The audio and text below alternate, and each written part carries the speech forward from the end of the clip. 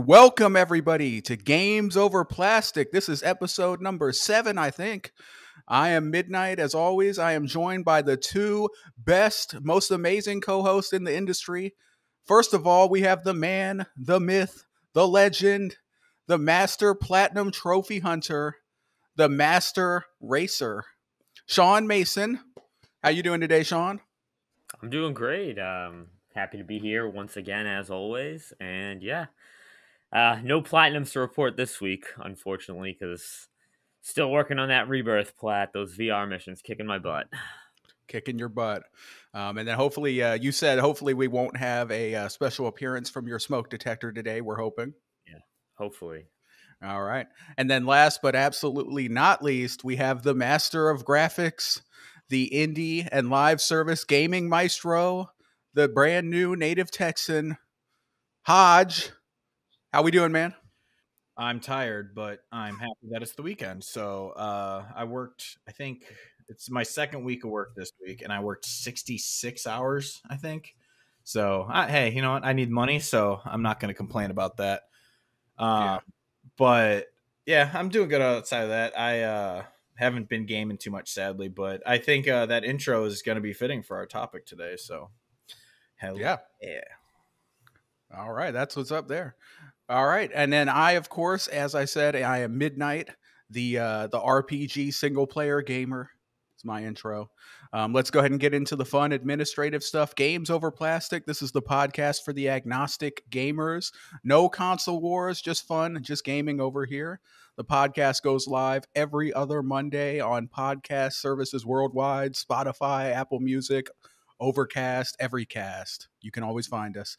Also, this podcast is available in video glory with webcams and graphics and fancy fun stuff on YouTube. So just go to YouTube and then search for Games Over Plastic. You'll find it. Or if you're listening on audio services, just check the description. I always have a link that goes to the video version on Spotify and Apple and whatnot. As always, we would appreciate if you could leave us a like if you're on YouTube. Please hit the like button. It only takes a second and helps us out greatly. A glass of beer. I got distracted. Okay. Also, leave a comment if you have something to say. Like if we're talking about a game that you enjoyed, leave a comment. Join the discussion. You never know. If you leave a comment or a question, we may actually use your question or comment in a future episode. And if you're listening on podcast services, as always, please leave us nice 5-star ratings. We appreciate it. But anyways, that's enough of the shilling. Let's go ahead and get into some non-gaming fun stuff. Sean, first of all, as I know and understand, you had a race this morning. My cat's excited about the race. How'd that go? Yeah. Oh, it went great. It was just a 10-mile race. So originally, I was scheduled to do the Providence Marathon, which is supposed to be this weekend. Unfortunately, like 5 weeks ago, they sent us an email randomly 5 weeks ago out of the blue. Oh yeah, by the way, the race is canceled. I'm like, oh well, that's great to know. You know, people have been training for the marathon, for months, but you're gonna cancel it. So I found a replacement race. It was just 10 miles. It was a lot of fun. It was not a cloud in the sky, no wind, and I finished with 58 minutes 53 seconds. So I was pretty happy with that. I had never really, this is only the second time I've ever done a 10-mile race, and I finished last one like 1 second like faster, so it's kind of like pretty much the same. But yeah, it was a good time. There's a lot of people out there, and yeah, it was a great time. Had a donut after, nice double chocolate donut from Dunks. Oh, I'm jealous. Dunkin' Donuts for people not from New England. What's your favorite kind of donut? Jelly donut, but I was feeling double chocolate. Jelly donut? Is that like the powdered donut with the jelly inside? Yeah, that when you kind of like, yeah. Those are good. What about you, Hodge? You got a favorite? Boston cream, for sure. Oh, it's my least favorite. What's the Boston cream? Is that the chocolate with the cream inside? It's I'm not good with the names. It's also called an eclair. It's a donut with chocolate frosting on it, and like vanilla, like pudding frosting or whatever inside. It's disgusting. Yeah, my favorite. I don't like the inside. Well, I'm just a the fan Long of Johns the. are good too, but yeah. Sorry, I didn't mean to interrupt. I was just saying the Long Johns. It's the same thing, but without the cream inside. Those are good too. Yeah, those are my favorite too. I like the cream filling ones. I like the long ones with the cream filling. Pause. Yeah, pause for sure. The long ones with the cream, definite pause. I like the maple and the chocolate are both good. And then also the round ones with like the custard. Those are good too. You can't go wrong with almost any donut though. Donuts are good. All Yeah, I don't know right. if I've ever had a bad one. I like them. I like Munchkins too from Dunkin' Donuts. Oh yeah, I don't know what that is. it's the donut. It's what They're they call like donut holes. donut holes. Oh, donut holes. Yeah. Okay. Yeah, I Oh, used to Munchkins. go to Tim Hortons and get the Tim Bits. Those are pretty good. You guys know about that? I've never been to Tim Hortons. You guys don't know about the Timmy Hortons? Isn't that like a north? No. I don't. Well, I guess I'm from the. You north, were from but- the north. Yeah, the Yeah, Midwest. we need Tim Hortons nearby. It's Canadian is what it's a Canadian. It's the biggest Yeah, I know coffee. it's like the Canadian 7-Eleven, but Yeah, the Canadian Starbucks kind of. Yeah. yeah. I wouldn't say it's a 7-Eleven. It's not a convenience store. It's like a drive-through or like I always thought it was like a coffee gas or So deli. station. is it not?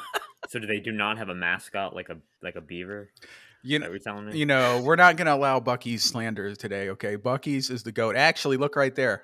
You see that? It says The don't Buc-ee's mess shirt. with Texas, but more importantly, Bucky the Beaver. It's a Bucky's. All right. No, but Tim Hortons is basically like Starbucks. They got a drive-through. They sell coffee and donuts and like some deli sandwiches. You can also walk in and you can get your coffee and sit down and eat. But it's not a convenience store. Like they're not like selling anything really outside of baked goods and coffee. They got bagels hang on. too. Yeah. Fun fact: I actually did see a student walking around the halls. They had a Bucky sweatshirt on. I was like, "What the heck? We're in New England. Why do you have?" It was the weirdest thing. I didn't know who the student was, so I didn't stop him and ask. But I was like, it was the weirdest thing ever. That student's the goat. If he was your student, you would have to give him extra credit for that, no doubt. They take off points. Oh, this is offensive. The end of the last episode, you took me by surprise there. I was ending the episode and you were like, Bucky's is overrated. And I was literally like shocked. Like I can't believe he just said this. All right. I don't know if you mentioned this. What was the weather like while you were out there racing? Was it nice? Oh, it was like perfect weather. It was 55. It was like 55, sunny, no wind, no clouds. So just like a perfect day. And the course was pretty flat. So it was like overall it was a good day. Beautiful, beautiful. And I think that's a perfect segue, the weather. Let's go ahead and talk about Hodge. You started a brand new job. They're working you to death. You're out there in the Texas weather. How's it been going? How's your first 2 weeks been?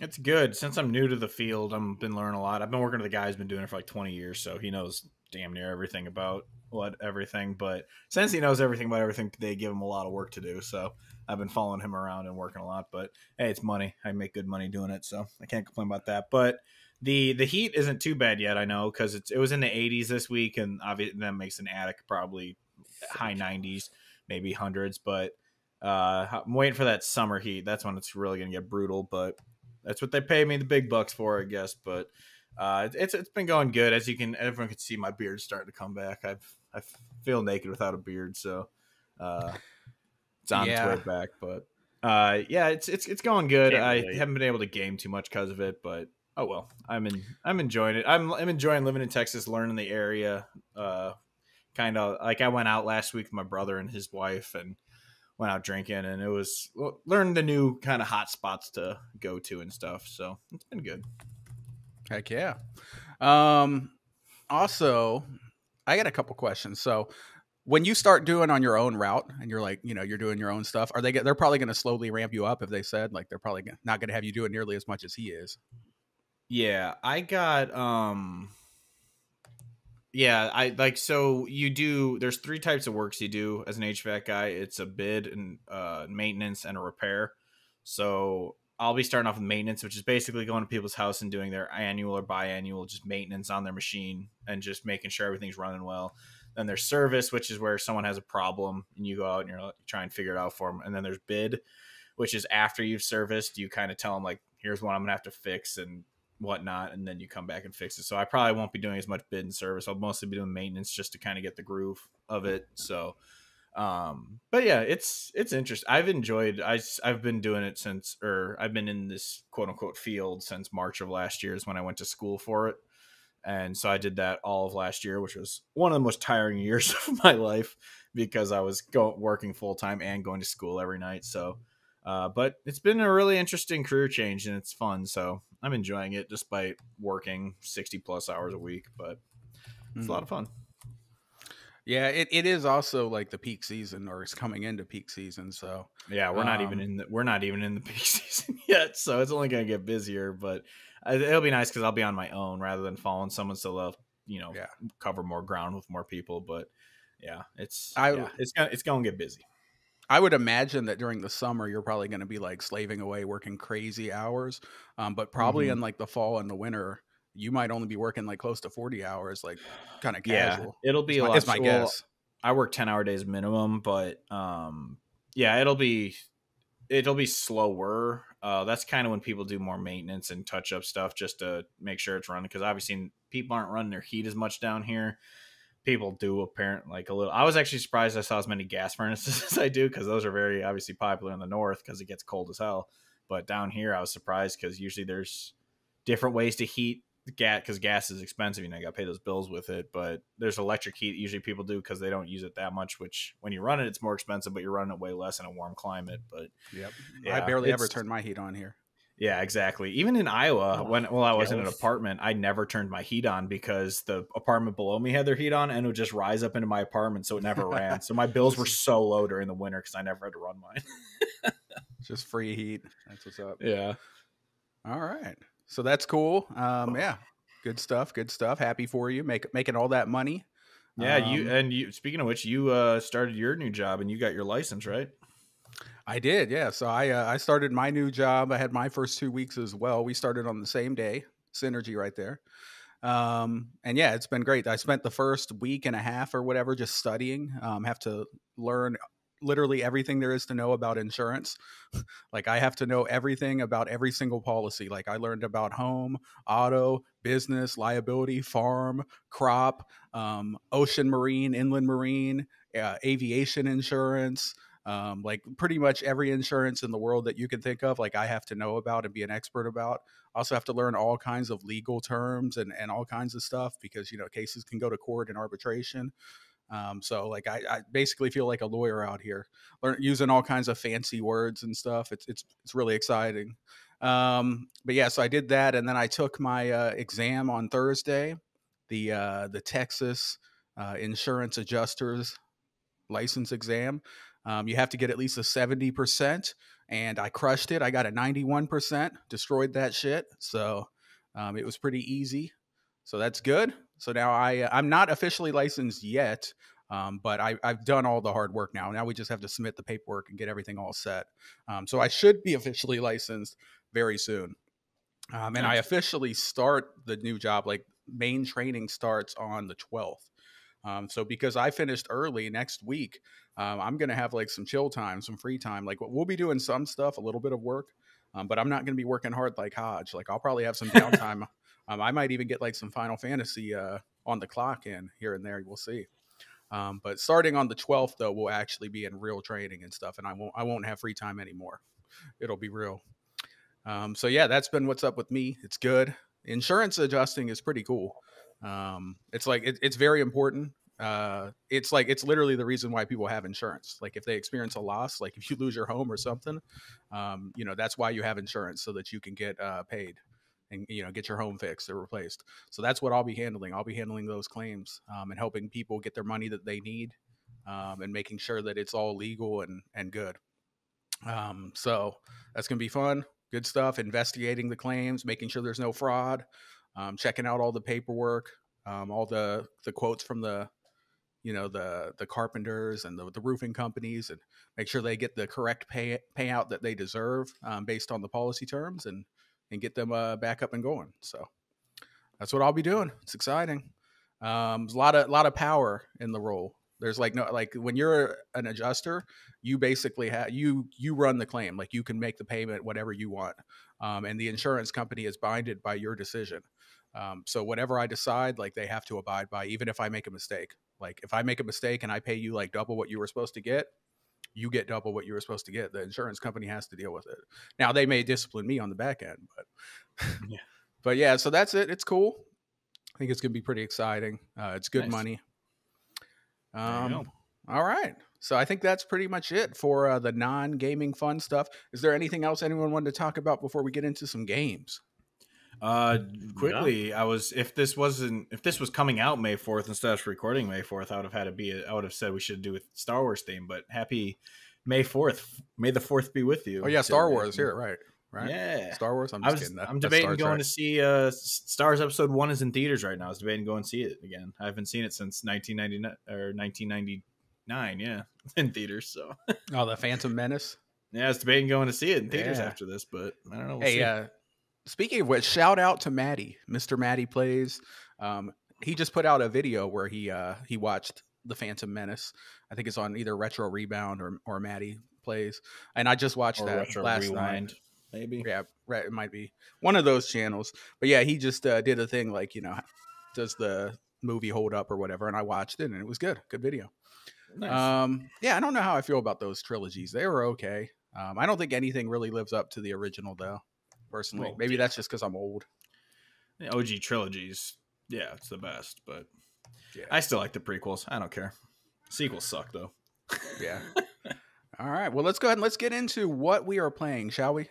Yeah. So let's go ahead. We're going to go ahead and start with you, Hodge, because you have only one game here listed. Obviously, you work in 66 hours. Doesn't leave a lot of time for gaming. What have you been playing? I've just been playing Helldivers 2 when I can. Occasionally I'll get home at 8 o'clock or whatever, and some guys will be playing Helldivers, so I'll jump in with them. Apparently there's some controversy recently that you have to sign in with PSN now on PC, and everyone's getting mad about that. I'm like, I Yeah, don't so know. you're not gonna quit? You're not gonna quit because of that? Yeah, Like it's so everyone's saying? Yeah, what the internet's overreacting? Who would have thought?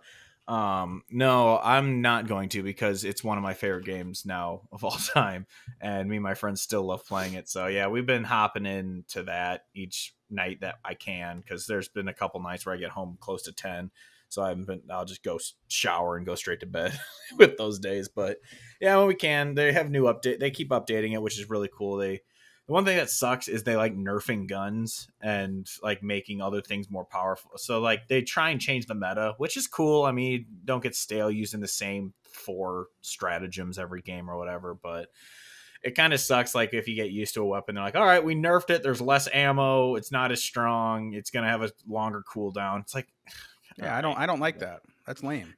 yeah. So it gets annoying, because it's also, me and my friends always talk about, like, this is a PvE game. Why are they making it harder for you? Like, we just want to slaughter bugs and robots and have fun. Like, why do you have to keep making it worse for us? Like that you never nerf the enemy, you only nerf us. Like, what's going on? So it get that kind of part of it's annoying, but the gameplay itself is just still so addicting that we love playing it. It's kind of, I haven't played Fortnite in a while because of it, because that used to be kind of our go-to night game, or Fall Guys, because those are just more like, well, Fortnite's not that chill, but Fall Guys is a super chill BR game, so we'd play that. But Helldivers is kind of where we're at now, and so that's all I've really had time to play in my free time. Yeah, I hate when they do that. That's kind of the same thing that Diablo 4 did, and everyone was pissed off because like people had their classes and their builds that they liked, and then Blizzard went in there and were like, no, screw your fun. We're going to go ahead and nerf this, and we're going to nerf that. And we're going to change this, and now your class that you like sucks. Suck it, nerds. Basically, that's what they do. I don't understand why they do that. Like going back to Helldivers, why nerf your weapon? If they want to change the meta, then why not just increase the difficulty or add different objectives to the map or change the map instead? Yeah, I don't know, but it's still a fun game. So and they're always going to be adding content, new weapons, I guess changing it, you might want to balance it a little, but yeah, it is kind of like, there used to be a gun. There's the gun still there called the rail gun, and you used to be able to take out these big enemies with it. And then they nerfed it, and it became basically worthless against them. And it's like, well, that was the anti-tank kind of gun, and now you made it not an anti-tank gun. And it's kind of like, why? Now it's just a worthless stratagem no one's going to pick. So I don't get that, but whatever. I still love the game, so I'm not going to bitch too much about it. Yeah, Sean, Helldivers 2. Anything you want to say about? Yeah, Hodge, maybe you should have been an exterminator. You can go kill some of those bugs. Maybe it'll be a little easier for you. My company does have pest control. Maybe I'll switch departments. Oh, there you go. Maybe you can switch. Now, that's something I would never No, want to do. I don't know. I've not played Helldivers 2, and if I haven't played it yet, I don't think I will get to it. It's crazy that it's become kind of PS5's biggest hit, like in the generation. Like there isn't a like Returnal is really their only exclusive PS5 game, and even the ones that have released on PS5, they're still not holding the candle to Helldivers, because Helldivers is like the game of the year that people are loving. So in terms of multiplayer, obviously, but yeah, it's kind of funny that like PS5's biggest game is a multiplayer game no one expected anything from. Yeah. Speaking of Helldivers, I saw, after they made that change, like you mentioned, the community's up in arms. I don't know if you saw this, but they are getting massacred on Steam in their reviews right now. Like people, I just went on there. The recent reviews are mostly negative, 30%. Which means only 30% were positive, with 130,000 reviews in the last 30 days. Everybody is going on there pissed off about that change, and they're just leaving a negative review.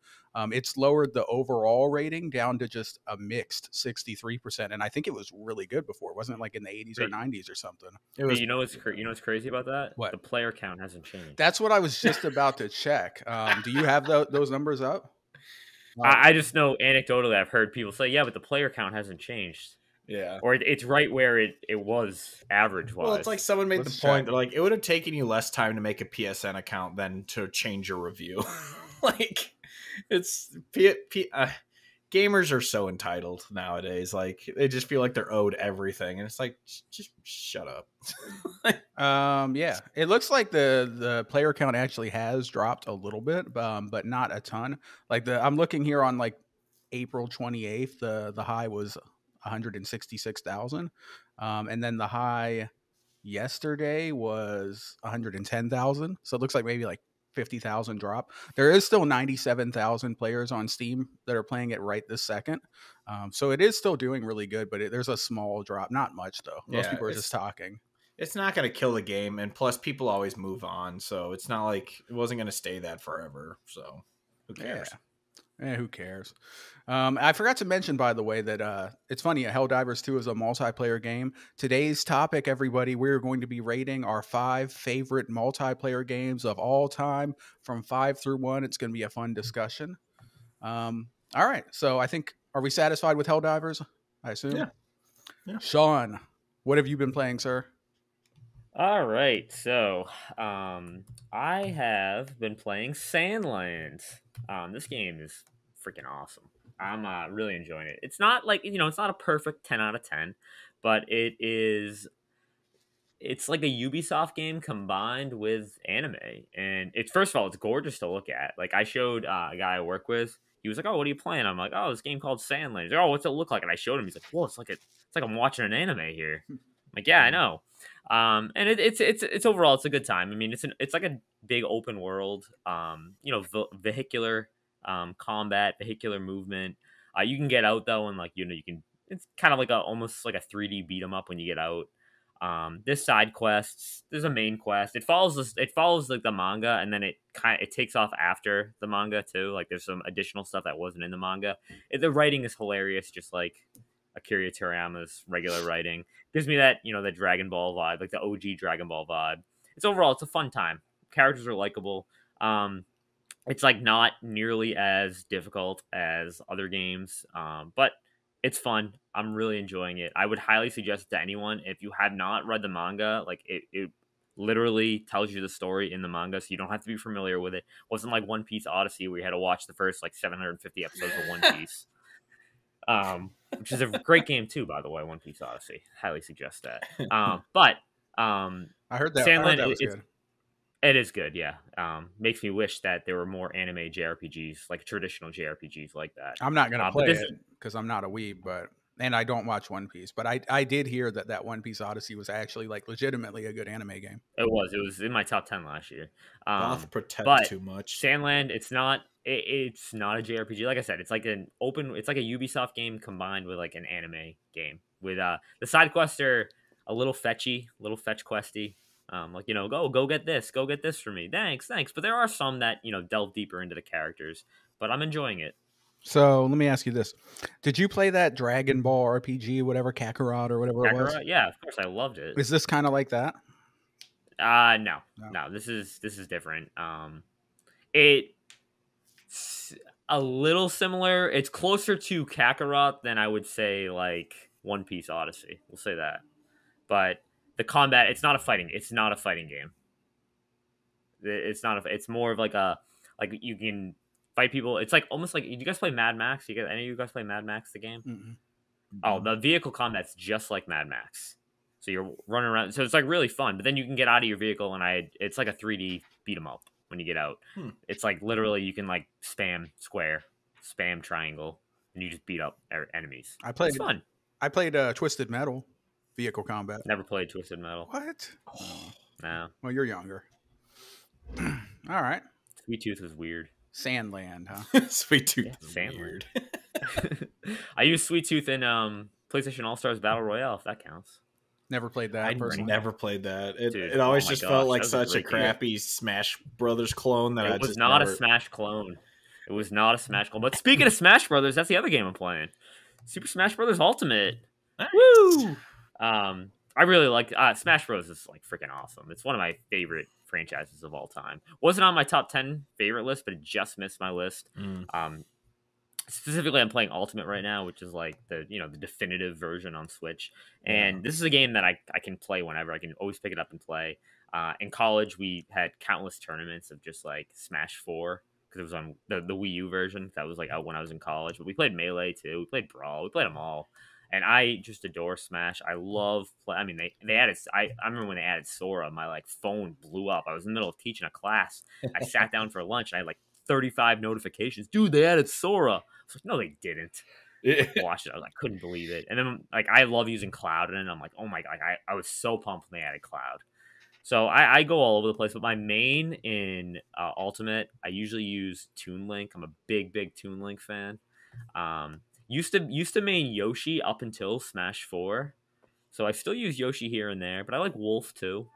Overall, it's just a fun game. You just pick up and play with friends, beat the crap out of each other. I have on my Switch, I have over 900 hours in Smash Ultimate. Wow. Just because, I mean, it's just an amazing game. And probably because I ran Video Game Club at my middle school, when I taught at middle school, and I would just bring in my copy, and that's like all they would play. So that might be a MPY too. But yeah, I'm loving Smash Bros. It's so much fun. Oh my god. Nice. GameCube controller all the way. Okay. This may surprise you, may not. I've never once played a Smash Brothers game in my life. Never played Smash. That's more surprising than me not playing Twisted Metal. So like that's true. Yeah, it is. Yeah. Smash Brothers has a lot more relevance. Yeah, no doubt. I never owned. I remember when Brawl came out. Oh my! You know what? I'm gonna save it because I'll be talking about Smash later. Oh, okay. Spoilers. Yeah, I never owned Smash until Ultimate. Like, because I never owned an N64, GameCube, Wii, or any like. So I went from NES to Switch. Like, those are the only two Nintendo consoles I've owned. And so and it's funny because I've played all of them, but Kirby's always been my main just because I love Kirby. I always loved him as a kid.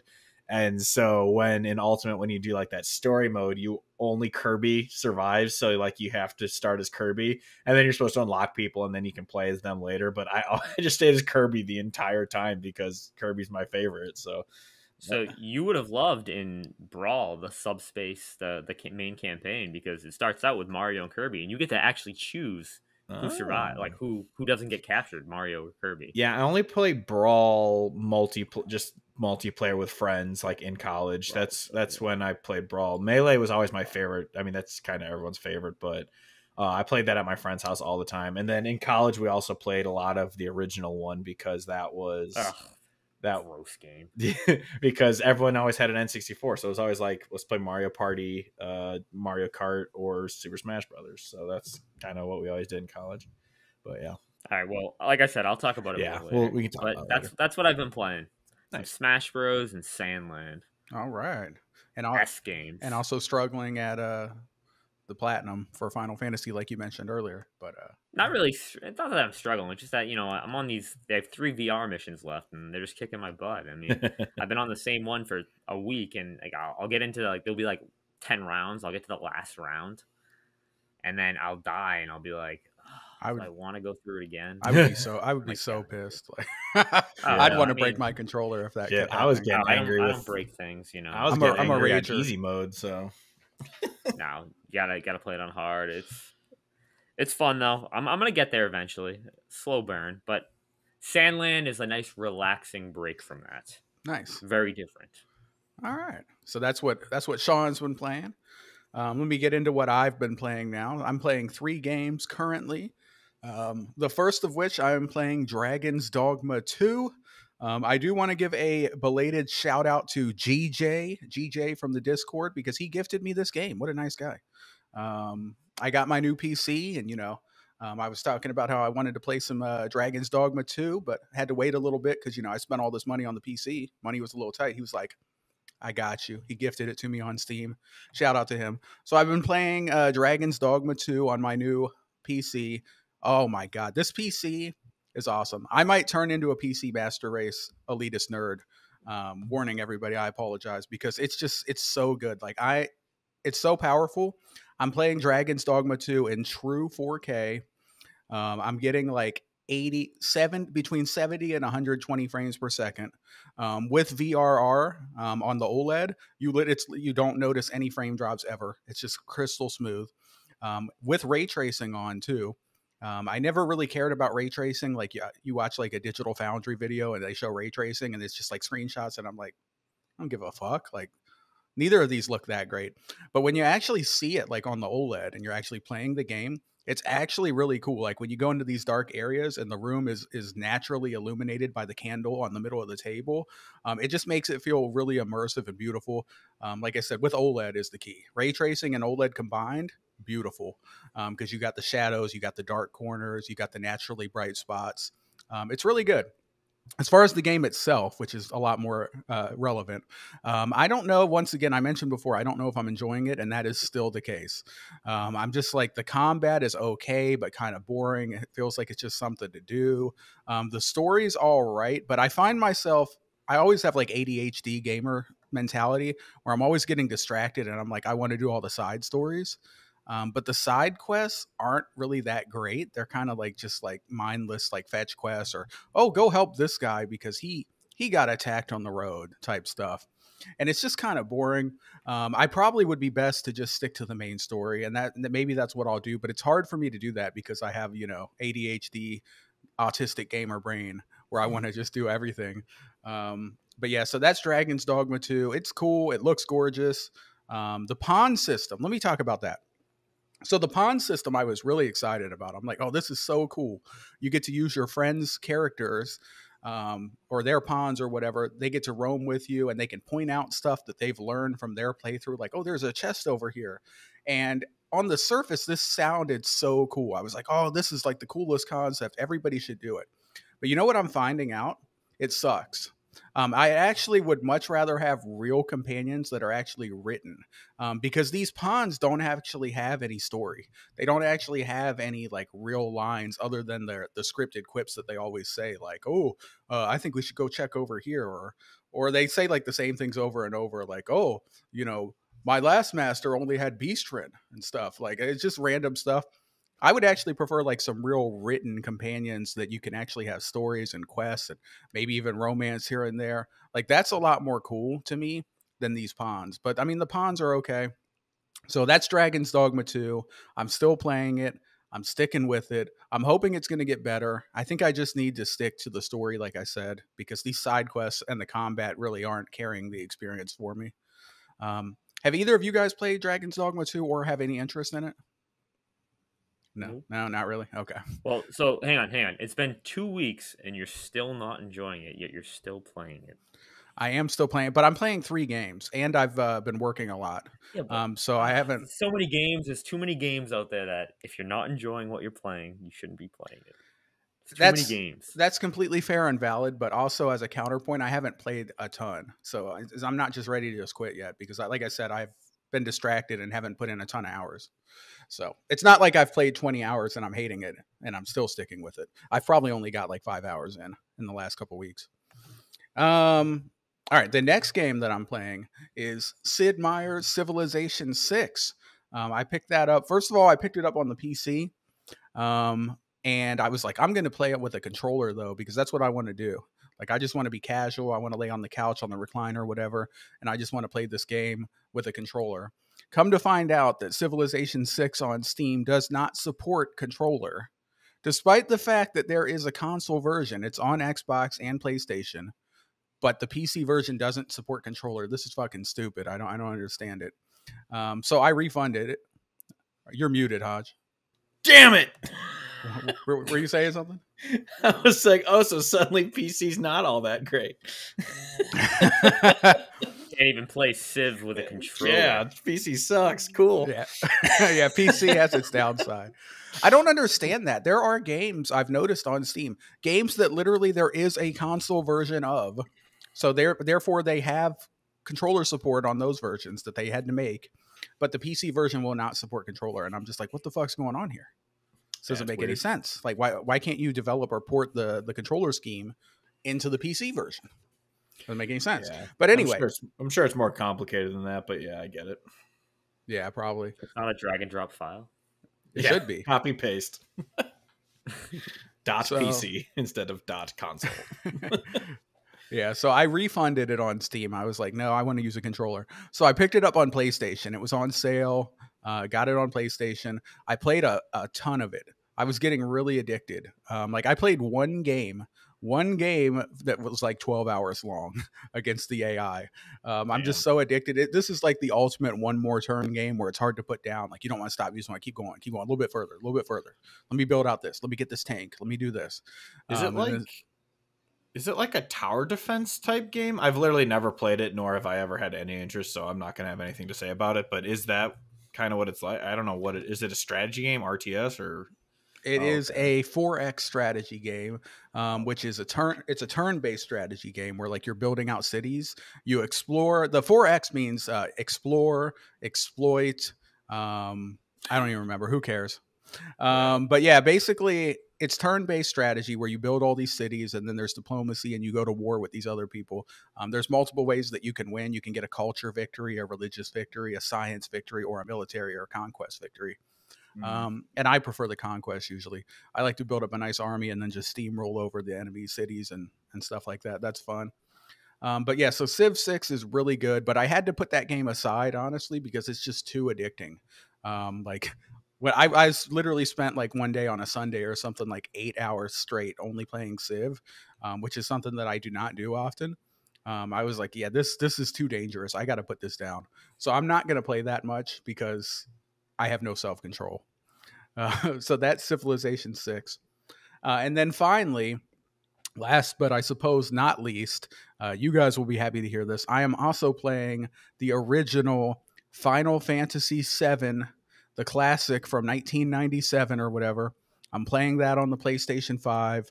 I am 5 hours in right now. I'm basically now in Rebirth. I'm in, I just got past the grasslands and I crossed through the cave. So this would be like I'm in chapter 3 or whatever of Rebirth, if you will. So I'm now in the area where I'm trying to find Yuffie. And also, where did I just go to? There was a point in the story where I don't remember. Sorry. But yeah, so I'm playing Final Fantasy VII. So far, so good. I don't like the combat at all. The combat sucks. It's really old and janky. So most of the time I'm just playing it on 3 times speed. And sometimes I'm even using the cheat mode where it just gives you free health. Because I just don't care about playing, what is it? Almost 30-year-old combat, turn-based combat. It's not doing it for me. But you're playing in journalism mode? Pretty much. I'm just trying to get my life on journalism mode. I'm just trying to get through the game and enjoy the story. The story's good. So far, the story has followed the Rebirth or the remake has been like to a T. I haven't noticed virtually any departures so far, unless I'm missing something. Like the Midgar section was identical. Well, the ending of remake is very different. Very different. And the lack of Sephiroth. Yeah, I mean, yeah, you didn't fight Sephiroth in this yet, but yeah. And the Hell House is just a regular common enemy. Yep, I did notice that. He wasn't in the arena. Just fought him a couple times. Yeah, I was gonna ask you how is it to kind of go through Midgar in like 2 hours and then be moved on already rather than putting 40 hours into it. Yeah, it was cool. Midgar took me about 3 hours to get 3 hours. through. It was pretty good. It is obviously rushed. It's not like a 30 hour game like Remake was. But it was cool. I'm trying to get a platinum as well. So I'm trying to make sure that I don't miss anything and I can get the platinum trophy, because why not platinum, one of the all-time classics. I think I believe there's a point. You have to do something with Aerith before things happen to get the You platinum. also have to do stuff with something with Barrett. Yeah, and if you haven't already made certain decisions. Yeah, there's a couple of things you can miss. I know there's a couple of missables. All right, so Sean, you can tell me about that later. Send me a message or something. Yeah. I know that you're supposed to be friendly with Barrett the whole time and kind of be rude to the other people because you want him to pick you for the date. Is that what you're talking about? Yeah. Okay. Yeah, that's what I'm doing. I'm always siding with Barrett. So that's what I've been doing. And I did get the cross-dressing thing with Cloud, so I got that trophy because that's required. So yeah, I'm doing what I got to do. It's fun. I wish I could remember what the fuck. Because this literally happened in Rebirth too. Like I went somewhere and something happened. Oh yeah, you do go places and things happen. That is a thing in the game. Yeah. Yeah, professional podcasting over here, people. I literally can't remember what the hell I played, but let's go ahead and move on. Let's keep it moving. So that's what I'm playing. Those 3 games. It's been a good time. I had the urge, really quick. I had the urge to play. I bought Final Fantasy VII on my Raj Ally like a couple of weeks ago, and I've been wanting to go back and play it, but I'm like, I can't right now. I have too many things to play, but I really want to play Final Fantasy VII again. Yeah, it's good. I'm really enjoying the story, just not the combat. And also sometimes I'm a little confused on where I'm supposed to go because they don't really tell you. I mean, they tell you, but they don't show you, is what I should say. Yeah, I get the argument with the cheat codes. Like, I get the argument of like, you're not experienced, like, but at the same, I just want really experience the story is the main point of going back to Final Fantasy VII. I'm not a purist. I don't care. I play shit on journalism mode if it's an option, so I don't really care. But I'm just messing with you. Yeah. So if I don't really care, enjoy the wonder of the game, and I don't care what anyone says. Those graphics aren't aged. I think they look gorgeous. I love that over the top, like top down 3D mixed with like the kind of the painting pixelated background. I love that look. It's a gorgeous game, I think. But yeah, I'm just happy you're enjoying it. Yeah, or with the story and kind of. They do look good. I'm excited about picking up Yuffie because Yuffie's one of my favorites, as you know. Despite what Sean was saying, Sean's always hating on her, trying to slander her. He's like, I don't even pick her up. Fuck her. I'm like, that's just disrespectful. Yeah, it's an optional thing, so you have to keep your eyes out for her and Vincent. They're both optional. As I understand it, she's in like the little forest area, and then Vincent I'll find when I get back to the Shinra. Mansion or whatever. So good times. Sean, any defense that you want to say about hating on Yuffie and just being just a hater? No, I'll let other people go back and my words were not like that. I think those words were taken a little. They were adding a little emphasis, a little hyperbole in your speaking. They were fake news. I'm just kidding. Fake news midnight. That's what we call fake news. All right. I apologize. I was, just having a little fun with it. All right. Let's go ahead and move on, shall we, guys? Let's get into the main topic of discussion, guys. And it's going to be a good one. We're going to talk about, as I said, our 5 favorite games of all time, starting at number 5. Wait, our 5 favorite games of all time? Oh, we're doing that again? I'm sorry. I misspoke. Our 5 favorite multiplayer games of all time. There we go. And let's go ahead and we're going to go ahead and start with Sean, because I've been talking a lot. Like, I just rambled for a long time about those games, so I don't want to go first. Sean, why don't you go ahead and give us your number 5? All right. So my number 5. Oh, this is a classic right here. We got Warhawk on the original PlayStation 3. This is one of the only online games that I really got into. Oh my gosh. August 27th, 2007, something like that. I remember. Walked into a GameStop, the one in Bridgewater, Massachusetts, my hometown. Not to dox myself because I don't live there anymore. Well, I do, but, I don't really care. But Warhawk, I went into GameStop and I'm like, wow, GameStop employee goes, "Yeah, you get a PS3?" I go, "Yeah." He goes, "You should get this game Warhawk. Comes with a microphone." I go, "All right." I picked it up, went home, put it in. I'm like, "Well, there's no single player. What is this?" Anyways, a couple hours later, my buddy calls me. "Hey, I got this game Warhawk." I go, "Oh," he's like, "You want to play with me?" I go, "Yeah, sure, why not?" So we jump in, and oh my gosh, I fell in love with this game. This is like Helldivers, but it's like PvP, not PvE. You got the two sides. It's like the Eucadian army, and there's like a couple different maps. And the maps change depending on the game mode. I remember just running around driving like vehicles, almost like their equivalent of a Warthog in Halo. That's what we used to call it. We used to call it the Warthog. And so you have like the turret on the back. Your guy can sit in the side, and the driver. We used to like capture the flag on the archipelago map, and we used to just get in there, drive from one side of the map to the other, get out, take the flag, get in, and then try to drive back. And we spent countless hours playing this game. It was like I said, one of the only multiplayer games I really got into. You could customize like the way your ship looked, like skins wise, but there was no DL. It's not like they're not selling skins. You just unlocked them in the game by doing challenges, which was fun. It was third person. It was such a different game for me that for that to like catch on with me was so weird. I was like, how am I enjoying this game? But I bought all the DLC. There was a snow map that you could buy, and then there was like an island outpost you could buy too, and it came with like there was a drop ship that you could like literally Back in the day, drop ship. I was gonna say back in the day when DLC was map packs. Oh yeah, it was a map pack. They had 2 map packs in each DLC and 2 new vehicles. One of them was a drop ship, and literally you could put like 10 guys in the drop ship, and you could hover over a vehicle, and it would magnetize the vehicle, and you could pick it up and start driving, like flying through the air with a vehicle with you. It was so cool. The ship combat was awesome. I loved all the different game modes. They had like deathmatch, team deathmatch. They had like air team deathmatch. Oh, it was so much fun, and I like have countless memories of like a Friday night after school. I had like 3 friends over because it was split screen, and we'd all played a 4-player online split screen at my house, running around. Where are you? Where are you? I'm up here. I'm up here. I remember one time. Last thing I'll say on it. I had a sniper rifle, and I literally shot like a Warhawk, which is like one of the planes. I shot it with a sniper rifle, and the Warhawk exploded with a sniper rifle. I was like, this game is awesome. I love it. Great, that's awesome. Yeah, but it was so weird. Have you guys ever played Warhawk?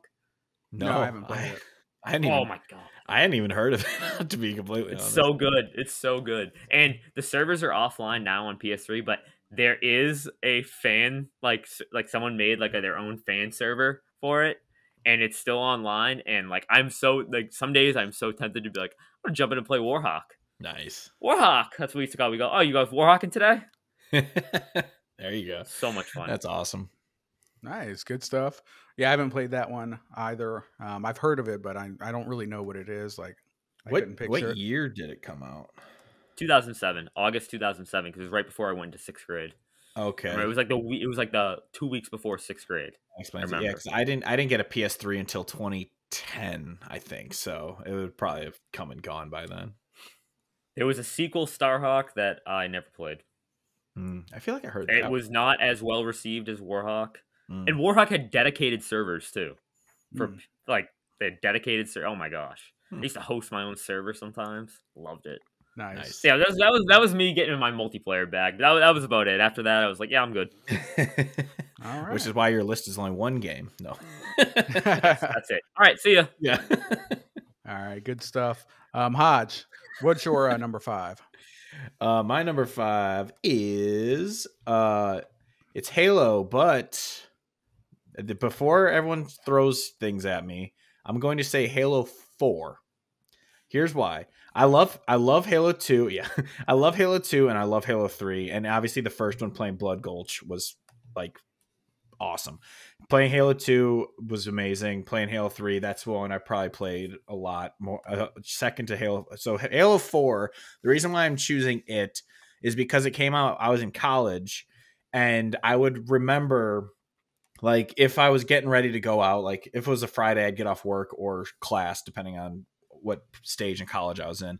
And I would just boot up Halo 4 because I as much as I love Halo, the TDK time to kill in Halo is so huge that I've always been a SWAT player. I always loved SWAT because it was a little more, you just had to get that headshot or get the couple body shots to kill someone rather than, sitting there putting a whole clip into their shield and then whacking them once to kill them once the shield's gone. So I always loved Halo 4 SWAT because, one, I was actually fairly good at it, but two, I liked that TDK. And so it brings me back to college when I would be getting ready to go out, or I'd start pre-gaming by myself if I felt like it, just start having a couple beers and just playing Halo 4 SWAT, just getting online and playing either with a couple friends before we met up together or friends who weren't in college and we'd play together before I went out. Can I ask a quick question? Yeah. Is SWAT, is that the shotguns and sniper rifle? No, that's Shoddy Snipes. Okay. Sorry. SWAT is either DMR or battle rifle, and you have no shields. Okay. So it's just, and then it's usually your secondary weapon was like a pistol. So it's either DMR, BR, and so basically what you're trying to do is you're getting a couple body shots or one shot to the head would kill them because they didn't, you didn't have any shields. So I've always loved SWAT. It's like even in Infinite, when I hop in, I play Tactical Slayer, which is the same thing. I don't know why they changed the name, but that's what I like playing. I like playing the normal modes with the, over shields and all that kind of crap, but the SWAT always stuck out to me, and I think it was at the best in Halo 4, so that's why I'm picking Halo 4. Like, I played countless hours of 1 through 3 with my friends and playing the co-op campaigns and stuff. Like, I love, obviously the Bungie Halos are peak. Like, 343 can't touch it, but I mean, I do love Infinite and 4 and 5 exists as well. Yeah, but I was gonna say Infinite is really fucking good. No, that's what I'm saying. I love Infinite and 4, but 5 exists. But Halo 1 through 3 are the best ones, but 4 is the one I'm going to pick because I loved, like I said, just the SWAT and playing in college. It just takes me back to that, and so that's the kind of the one I put a lot of time into, and so that's why I'm choosing 4. Even so, everyone please put your pitchforks away and torches, but yeah. So no, let him know in the comments what a terrible pick that was. Everybody, come after him. Engagement. Wait, they have classes in Halo now? People were pissed that you could sprint. They're like, "What is this? This isn't Call of Duty." Yeah. God, I remember when Halo 4 came out, everyone in my school was complaining about it. I'm just like, yeah, I'm playing Persona 4. My Vita. I like Halo 4. I mean, even the campaign I like. It's, yeah. Dude, the campaign's great. Yeah, I really enjoyed it, but this is a multiplayer show. Yeah, exactly. We're talking about multiplayer, and Halo 4 SWAT is my number 5. So all right, yeah. Good stuff. Yeah, I did play SWAT as well. SWAT was kind of like the Call of Duty mode, if you will, where you didn't have to land. You didn't have to land like 8 shots. That's kind of what I used to 2 shots. Yeah, that's why I always liked Call of Duty. It's more realistic. You kind of put a couple shots into them. Where Halo, it's like, all right, got to use your entire clip and then hit them with your secondary. So it's like, yeah, I don't know. I always preferred SWAT. All right, that's a good pick. You can't go wrong with Halo. All right, so my number 5 is going to be MLB The Show. Oh, yeah. Love that game. MLB The Show is not a game that I play all the time. Similar to Civilization 6, I have to make the choice not to play MLB The Show because that game will steal my entire life. MLB The Show has stolen 2 years from me. MLB The Show 19, I played that game so much, like hundreds, probably 1,000+ hours. I was just grinding away on that game so much. And then I took off 20 because I knew I had a problem. But then 21 came out, and it was on Xbox for the first time, and I was like, you know what? It's on Game Pass. I'm going to play it. So MLB The Show 21, again, stole my entire life. I played hundreds, 1,000 hours on that game. Just grinding away at Diamond Dynasty was my main thing. I love that mode. It's like Madden Ultimate Team, but it's free to play, if you will. Like, you don't have to spend any money in Diamond Dynasty whatsoever. They are so generous. They just give you cards. All you have to do is play the game. They're just giving you 99 overall diamond cards. You just unlock them from the free battle pass from playing the game, or from unlocking challenges and stuff like that. Love MLB The Show. So much fun. the pitching, the hitting, playing online. In 21, you got to create your own stadiums as well. So I made like a really awesome stadium that had like a beach in the background and like a big mitt that you could hit the ball into. And it was just super cool looking with like a dinosaur out there. All kinds of cool stuff. There was like an asteroid and a jet plane hanging in the air in the outfield, or well, behind the wall. So it was very cool. And I was playing online for a while. I was getting kind of sweaty, trying to get up to like the highest rank, which I never did. But I did get above like the upper medium ranks, like above average ranks. So that was cool. So MLB The Show, that was going to be my pick for number 5. Hodge, you ever play any of these? I played. What was it? 21 was because I did play it when Mhm. it first came to Game Pass, and I'm actually surprised. I didn't know you were into baseball, or I don't know if you watch baseball outside of or just play the games. But yeah, I enjoyed it. It didn't click with me as much as actually one I was debating putting on my list, but I didn't. I was going to put Chell because I played the NHL games for a long, long time, and I loved. And back in the day, I played Madden NCAA. I always preferred NCAA over Madden though, but yeah, I've enjoyed a lot of sports games, so I enjoyed a little bit. I didn't play it too long because it didn't click with me as much as Chell and NCAA. But yeah, I understand why, especially baseball fans really like it, because it does seem like a really good representation of like playing baseball. So yeah, it's cool. I just never got too into it. What about you, Sean? You ever play MLB The Show? Yeah, with the exception, so since 2014, I stopped buying sports games with the exception of MLB The Show. MLB The Show, the first one was 2006. I've bought every single iteration since 2006. I adore the MLB franchise, and before that I played MVP baseball, which I loved. The only thing for me though is these are not multiplayer games for me. Like I would play the franchise mode and the Road to the Show mode, and I would just do simulations and do the free agency and really get into it and keep track of all the stats. So they're really not. MLB The Show in particular was not a multiplayer game for me. Like my friends weren't into it, so like they didn't play it against me because I was a lot better. Like I had one friend who would sometimes play with me, but he wasn't really that good at it, so he didn't really have fun. You know, when you're up 13-0 in the first inning. Yeah. Yeah, I let him pick the team. He would be like, oh, and it's like I've done like MLB like really like 11 or 12, and be like, all right, you can pick my team. And he'd give me like the worst. He'd give me the Astros at that time, who were like the worst team in baseball at that time. And then he'd be like the Yankees or the Tigers, who were really good at that time. And I'd be up like 13-0 in the first, and he'd be like, all right. Yeah, Just I too actually. good. That's why. Yep. Oh, you go. You go. No, that's why I was gonna say that's why it wasn't on my list. Is just because I didn't play multiplayer. But I love MLB The Show. I still, like I said, I bought every single iteration since 2006. Yeah, Yeah. I didn't really think about that until you said that, but because NCAA and Madden weren't multiplayer games to me, I played like back in the day on like PS2 or whatever. I'd play Madden with my brother, obviously, like do a little split screen. But I know, yeah, Madden and NCAA were always kind of single player games to me. It was Chell that I played with friends pretty much exclusively, so that was a multiplayer game to me, whereas NCAA was more single player to me. Because I never played Madden or NCAA online because I know I'd get my ass kicked. I'm not very good at it. I just enjoyed it because I love football. But yeah, so Chell was the one that we'd always play 2v2 or whatever and play multiplayer. But yeah, NCAA was single player, and the show was single player to me too. I never even bought. I'd be the 13-0 in first inning person if I tried that online. Yeah. The show honestly is more single player than multiplayer. Like 85% or 90% of the time that I played it was basically single player. Just grinding to assemble the team, like in Diamond Dynasty, completing like the conquest map, doing the challenges, beating the AI.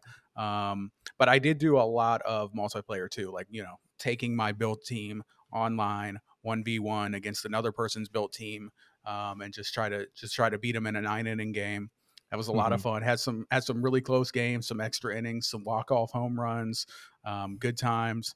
I'm not a major baseball fan in real life, just because I don't have a team that's any good, because I'm a Pirates fan and they always suck. So like I watch them a little bit, but not much. If they were ever good, I would probably watch more. But I mean, I like baseball. I just don't watch it. They were good in 2012, 2013, 2014. They were pretty good. Yeah. But so that's my fifth pick. We had 2 good years. MLB The Show. All right. Let's go ahead and move on to next here. We have Sean, your number 4. All right. Speaking of baseball, the only baseball game that I would play with my friends, and that is the 2. I'm including both of the games. It's the 2 Mario baseball games here. Mario Superstar Baseball on GameCube and Mario Super Sluggers on Wii. Oh my gosh, I adore these games. Specifically, it was me and my buddy Donnie. We would play literally 7-game series of both games. We draft the team. So I'd pick, he'd pick. We do a little snake draft, go back and forth. We would write down the rosters so we knew, and we'd keep track of the stats at the end of the game. We would have 7-game series where, we do like the 2-3-2 format, like in actually like baseball does. So like he'd get his home stadium, I get mine. And oh my gosh, we played this game so much that like we had our teams down. Like my first pick would always be Yoshi. And I'd play him in center field very fast. But team chemistry really does matter in this game because when you throw the ball to your if you throw the ball to your friend, the ball goes further, like faster. If you throw the ball to someone that is an enemy, like Mario and Bowser, it'd be like potentially a bad throw. So if, Bowser's at first base, Mario's at third. You throw it first, the throw might be a little off. Shout out to Waluigi, one of the best pitchers in the game. Couldn't hit for a lick though. Guy could not hit for a lick. I'll never forget we were playing the second game, Super Sluggers, Mario Super Sluggers. I'll never forget my friend Donnie was up. He had Waluigi up. I'm like, oh, it's gonna be easy. Freaking hit a home run with him, and I was so mad. I was so mad at it. And I'm like, this is no. We were playing on Daisy Cruiser, which had a really short porch to right field. It was basically Yankee Stadium, aka a little league field. Showing great. Shots fired. Yeah. But yeah, Waluigi was a great pitcher. Boo was an awesome pitcher. I like Superstar Baseball more. Less characters though, but the game was more mechanic. Like it took more skill to be good at Mario Baseball than Super Sluggers. We played with power-ups off, so we played like simulation baseball. No power-ups, no nothing. None of that crap that they want the kids playing with. No, but the maps were really cool, especially in Super Sluggers because night mode, the maps would change at night. So, for example, if you played at Peach's Castle during the day, you were inside, and the outfield was all ice because it was like a frozen castle. But if you played at night, there was like giant icicles falling from the ceilings, and if your outfielder got hit by it, you'd be frozen, which is kind of cool. Wario. So I'll go a little bit more. Wario Stadium was like a downtown of a city, and like there's like sewers, like there's like sewer, like sewer caps in the outfield, and at night there would just be like this like stench, like ruminating off of them, and if your outfielder ran near it, they'd be like, what's going on? Disgusting. If you had friends in the outfield, you could do this like super jump thing where they would jump wicked high and rob home runs. But the best was when you got like a perfect home run. And we got so good at the game that like we could time the jumps pretty good. But when you did one of those super jumps and the person still hit the home run, that was like, yeah, that's right. That's a real homer right there. It was awesome. Shout out to Baby DK. Made his debut in that game, and I really liked him. You could use there was like 10 different Yoshis you could use. The roster was insane for Super Sluggers. Dude, Donkey Kong's bat was just a boxing glove. So when he hit it, it would just go. It was awesome. That's funny. Used to call Mario A-Rod all the time. Be like, oh, A-Rod's up. we had nicknames for all the players. Waluigi was Pedro Martinez, obviously. Nice. Yeah. Boo, I called Randy Johnson because he was a lefty. You could switch but you could switch them. Like they had a dominant hand, like right or left, but you could switch them in the menu to make them a lefty. And we would do that. Sometimes I would just mess with my friend and make all my players lefties.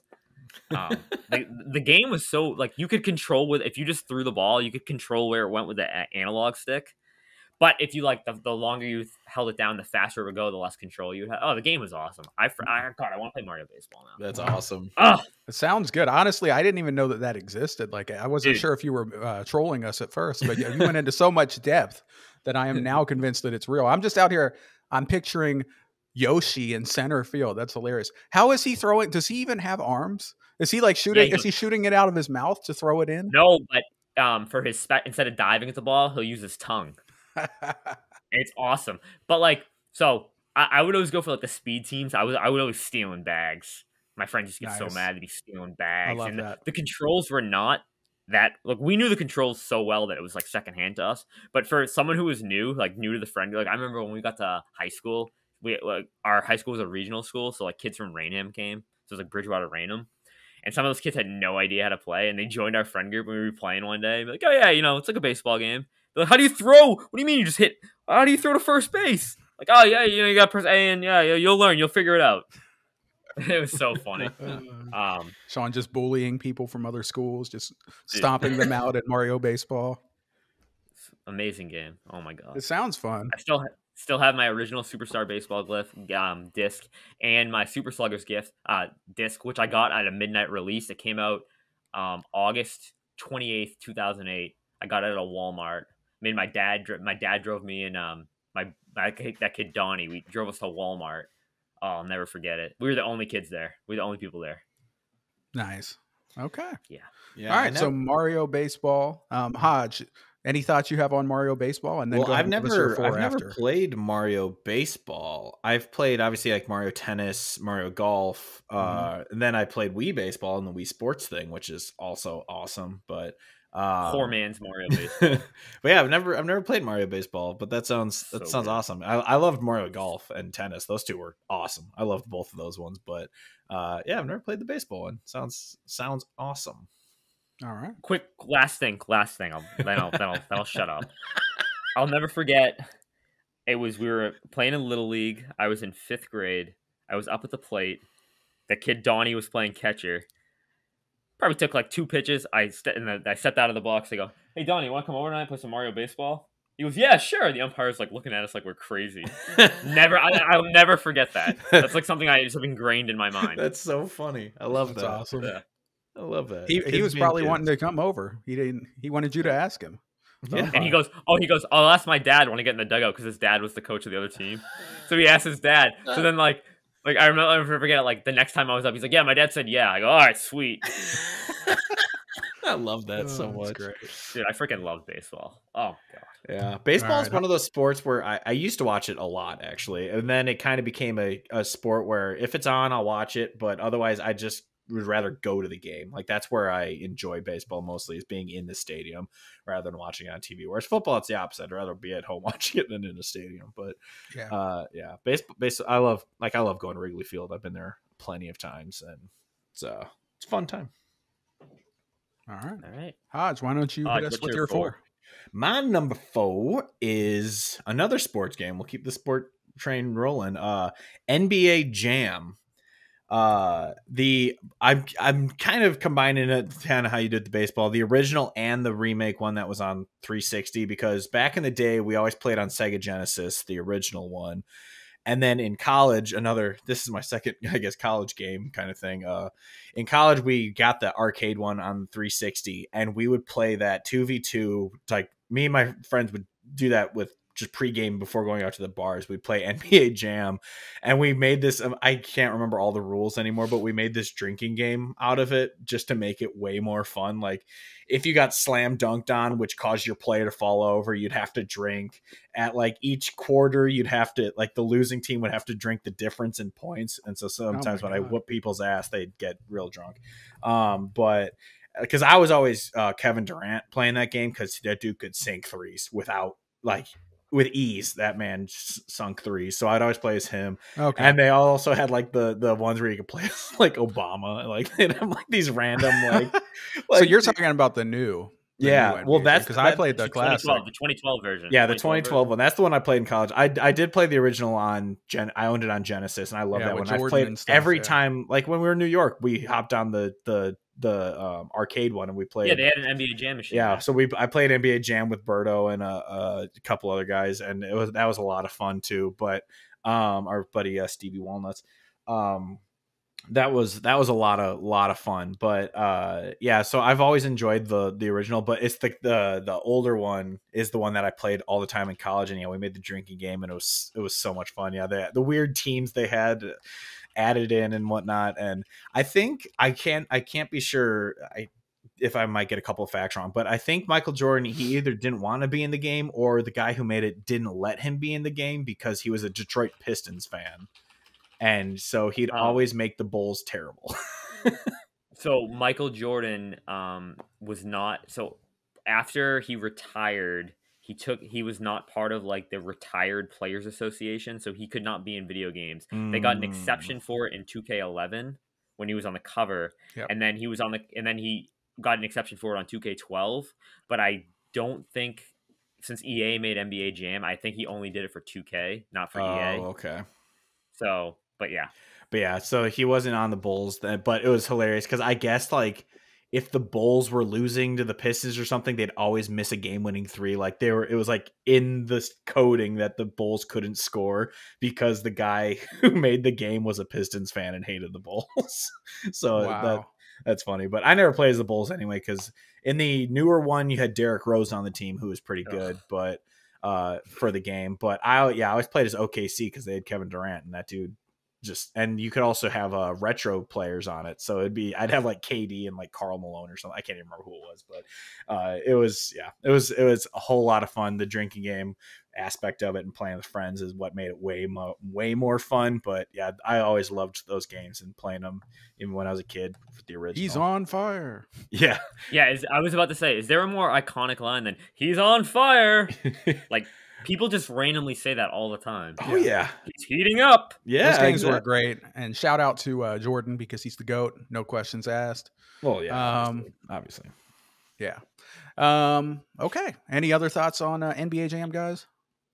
No, I never played it, but I just those sayings. I have all the sayings in my head, like he's heating up. He's on fire from downtown. Yeah. Yeah. Heck yeah. Awesome. Classic. Yeah. All right. So my number 4, let me go ahead and move on. And this is going to be similar to Hodge's number 5. It is going to be Halo. But for me, Halo 3 is my pick. Halo 3 on the Xbox 360 back in like 2006, 2007. Oh man, I was grinding. Me and my friends, we were playing a ton, playing Team Slayer, Rank Slayer, playing a little bit of SWAT here and there, just having a great time. Love that game. The campaign, of course, beating it. This is the multiplayer episode. But quickly, I'll just say, beating the campaign on, what was it, legendary difficulty or whatever to get the achievement. Always a good time. You got to do that when you're playing Halo. It's mandatory. Yeah. But the multiplayer was just phenomenal. Just having a great time. Maybe you play Capture the Flag or big teams and you're riding around in the Warthog and you got, your friends driving and you're back there on the gun and your friend can't drive for shit. And then all of a sudden they flip it and you guys are getting shot at and you're like, come on, bro. Just classic memories. Everybody knows that. Jumping up with the rocket launcher. Just good times, but mostly we played either SWAT or Team Slayer. So you're just running around with the battle rifle, running around with the normal assault rifle. And of course you do the classic noob play. You basically just run at them while holding down the trigger with the assault rifle. And then when you get close, boom, you just melee them and finish them off. Classic noob play, but very effective. Yep. Love it. Love Halo. Well, we talked about that last week. I think it was on the music, of course. Halo, iconic. Whoa. I don't think that was even it, but you know it. So yeah, Halo 3 is my number 4. You guys got any thoughts for that? That was the copyright-free version of the theme. Yeah, exactly. No, actually, yeah, I remember when this game came out because at the time I didn't have an Xbox 360 yet, but my best friend from high school, who's no longer my friend, but who was in high school, he's my friend, and he bought it. And at the time, because we were playing Call of Duty 3 together, like that was our game. Wow. When we'd play games together. And I remember going to Target with him. We were going to buy it and we were both 6. I think we were 6. Yeah, we were 16 at the time. And he went to buy it and they asked his age. And so we couldn't get it. So we drove over to Best Buy. Why did you just lie? Should have lied. I think because he had an ID. So they had to look at his ID. And Just so we went over lie. to Best Buy and they didn't card him. So we bought it from Best Buy and we talked about like the adventure of Screw Target. Best Buy's where it's at. And we played it just nonstop, just co-op on split screen on his Xbox until I finally bought mine later that year. And then I bought it. We were playing it online all the time.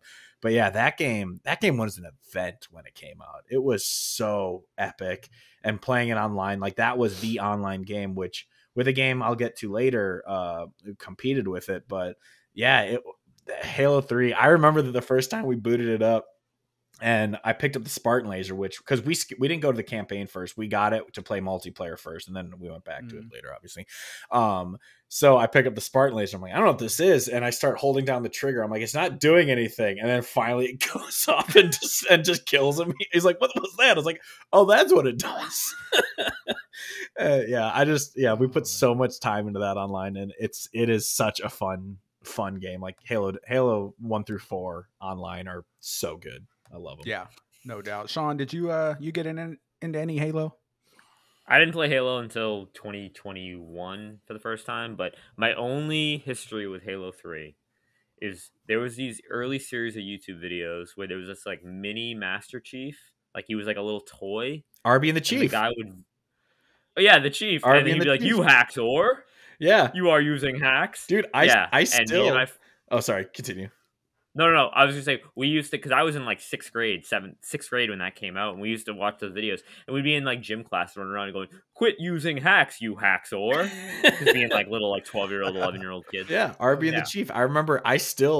Every time someone talks about Call of Duty, there was just a moment where the Chief says, "Call of Duty, modern gay fuck stupid," and so every single time my friends talk about Call of Duty, we go, "Call of Duty, modern gay fuck stupid."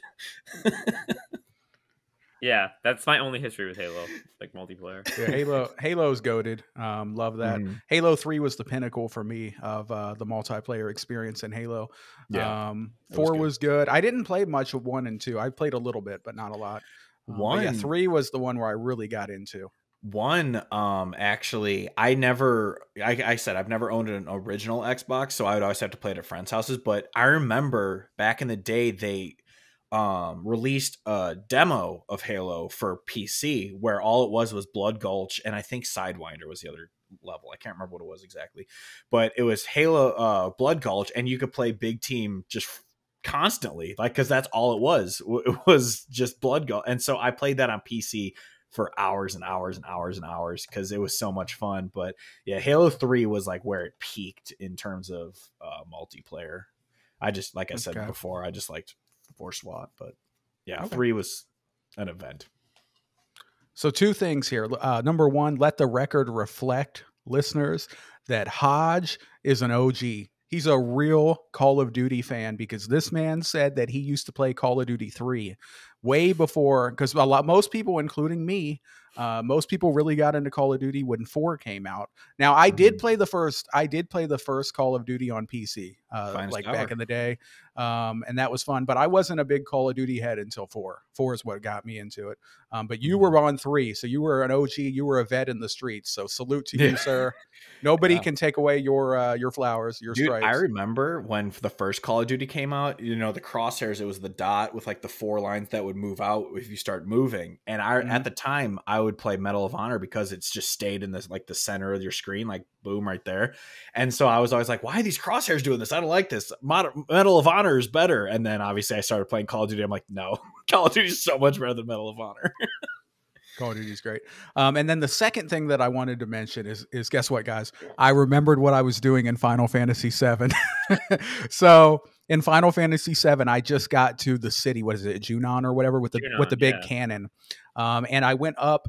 I hope I didn't screw anything up. I already went up, and I'm already in like the parade crap. I'm hoping that I'll be able to back out and go back and get Yuffie, because I don't have Yuffie yet, and I'm already in Junon.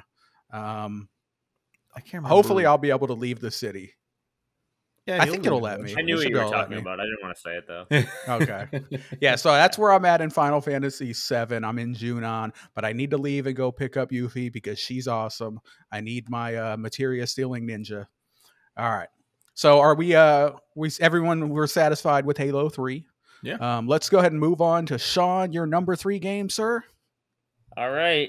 It was mentioned a little bit earlier, but not by me, and that is the Mario Party series. The Mario Party series in general. All right, I will narrow it down to one game, but I have memories from all the Mario Party games. And specifically, we're going to go with Mario Party 3 for the Nintendo 64. A rare N64 game that I got in 2003. Like I got it in like years after I had my GameCube. But we had been playing. I had already had Mario Party 4 already at that time. Um, but Mario Party 3, oh, my neighbors got it in like 2000, and I remember playing it over there and like loving it because I put that away. I remember loving it because it was different than Mario Party 1 and 2 in that Mario Party 2 had a lot of the similar games to Mario Party 1. They rehashed some of them, where Mario Party 3 introduced some new ones, and they introduced this character. Now, I know he technically first appeared in Mario Tennis, but I first played as him in Mario Party, and that was my man, aka Pedro Martinez, Randy Johnson.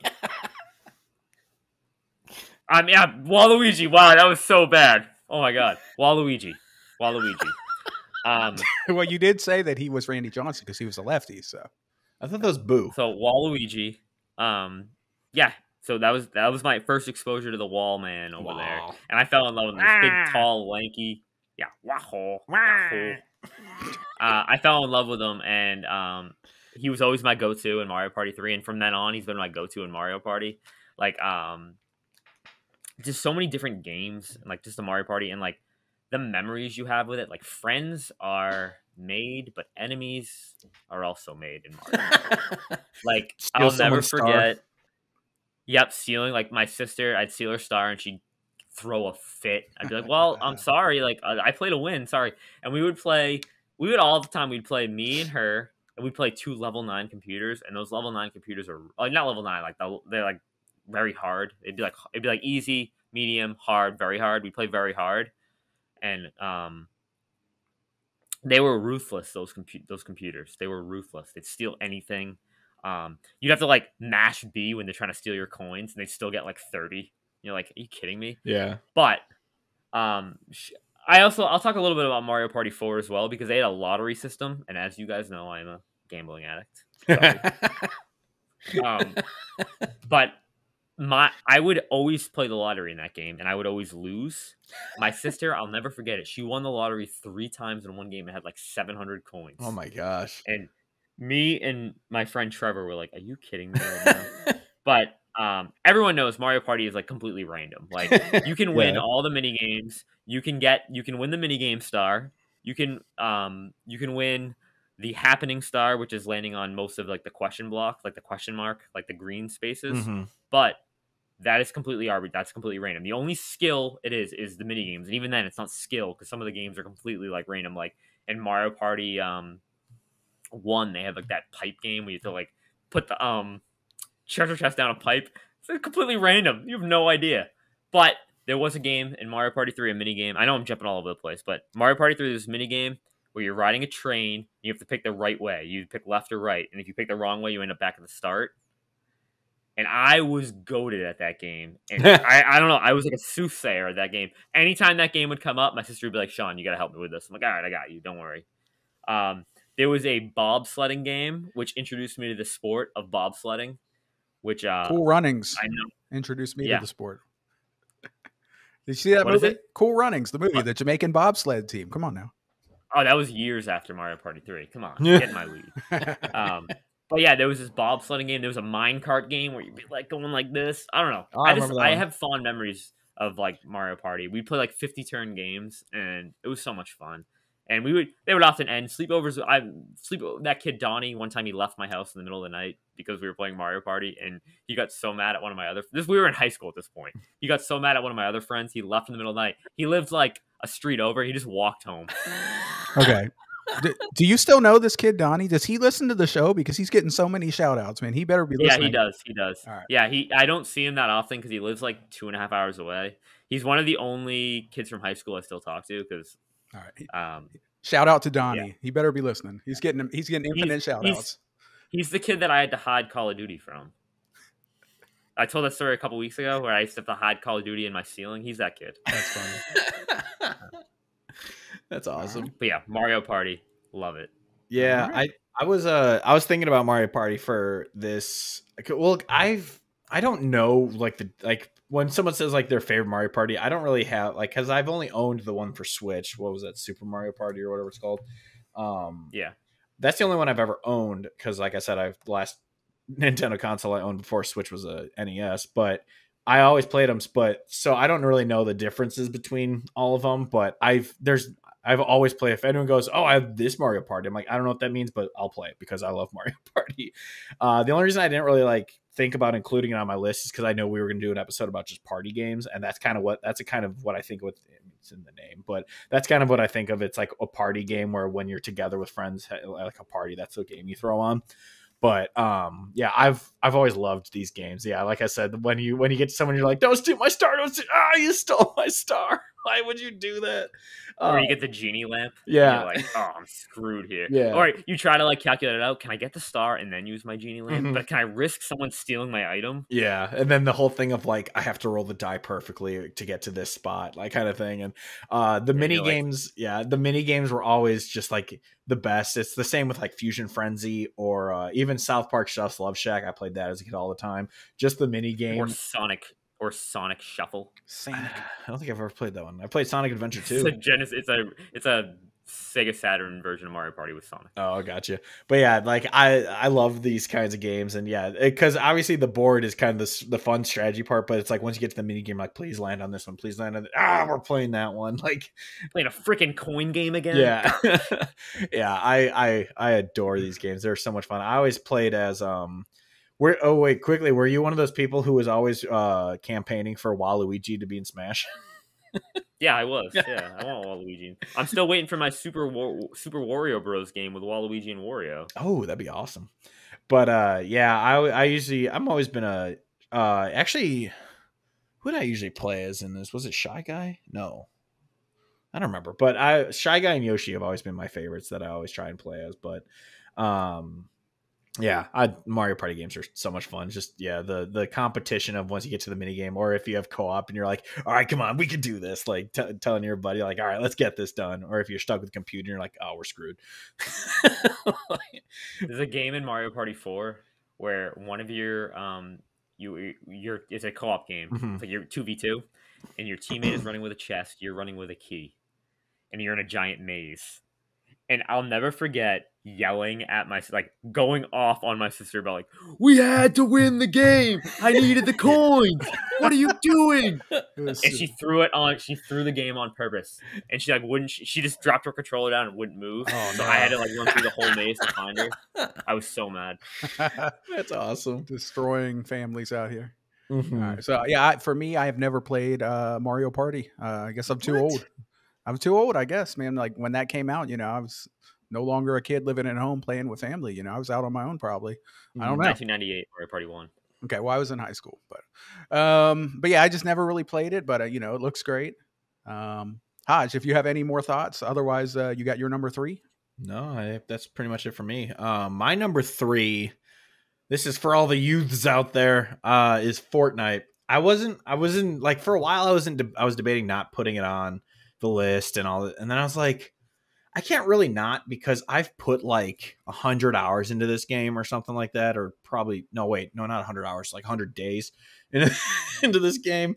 Yeah, I'll have to look at my my Xbox stats in a second, but yeah, it's this game. I remember when it was first announced, it looked like just a dumb cartoony game, and I was like, it doesn't really like I remember my brother asking like, we should play Fortnite. I'm like, I don't want to do the building and all that. Like, it doesn't really appeal to me.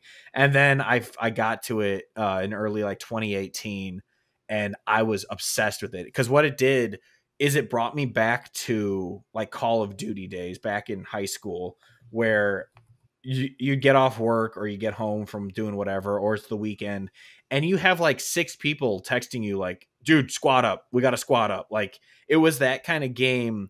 because it was like Call of Duty back in high school, and then it fell off where I was mostly just kind of playing either multiplayer games by myself with like a brother or someone, or I'd be playing single player games because it just didn't have that. Everyone was busy, they had their own lives, no one was really playing multiplayer games anymore.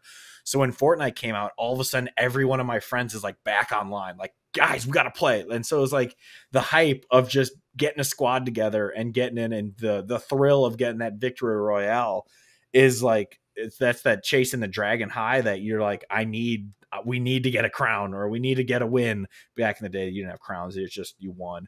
And so it was like that high of just like, and then you get to that final, it's just us versus them, they're over there, I got one down, like that just excitement of it. And then if you get killed, you're like, oh, they're sweaty, like I know they're better built, like then for like, so we played it for, I don't know, a year or two, just like religiously. And then we all kind of started falling off. The season started getting worse because it's a, ever evolving game. They have new islands. Now they're on chapter 5. So it's the 5th island.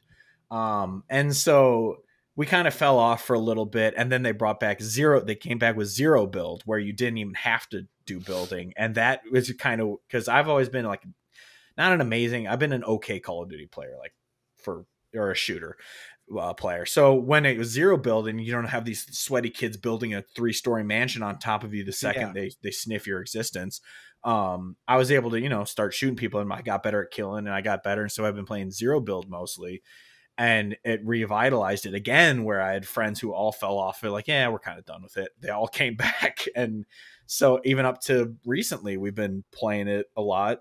Obviously, we have other games we've been playing multiplayer together, but yeah, Fortnite is just one of those games where it's fun and it's exciting to win and all that. But I love it because it revitalized the everyone's online, let's play kind of mentality of like, let's get together and play this game kind of thing. So I love it for that mostly. All right.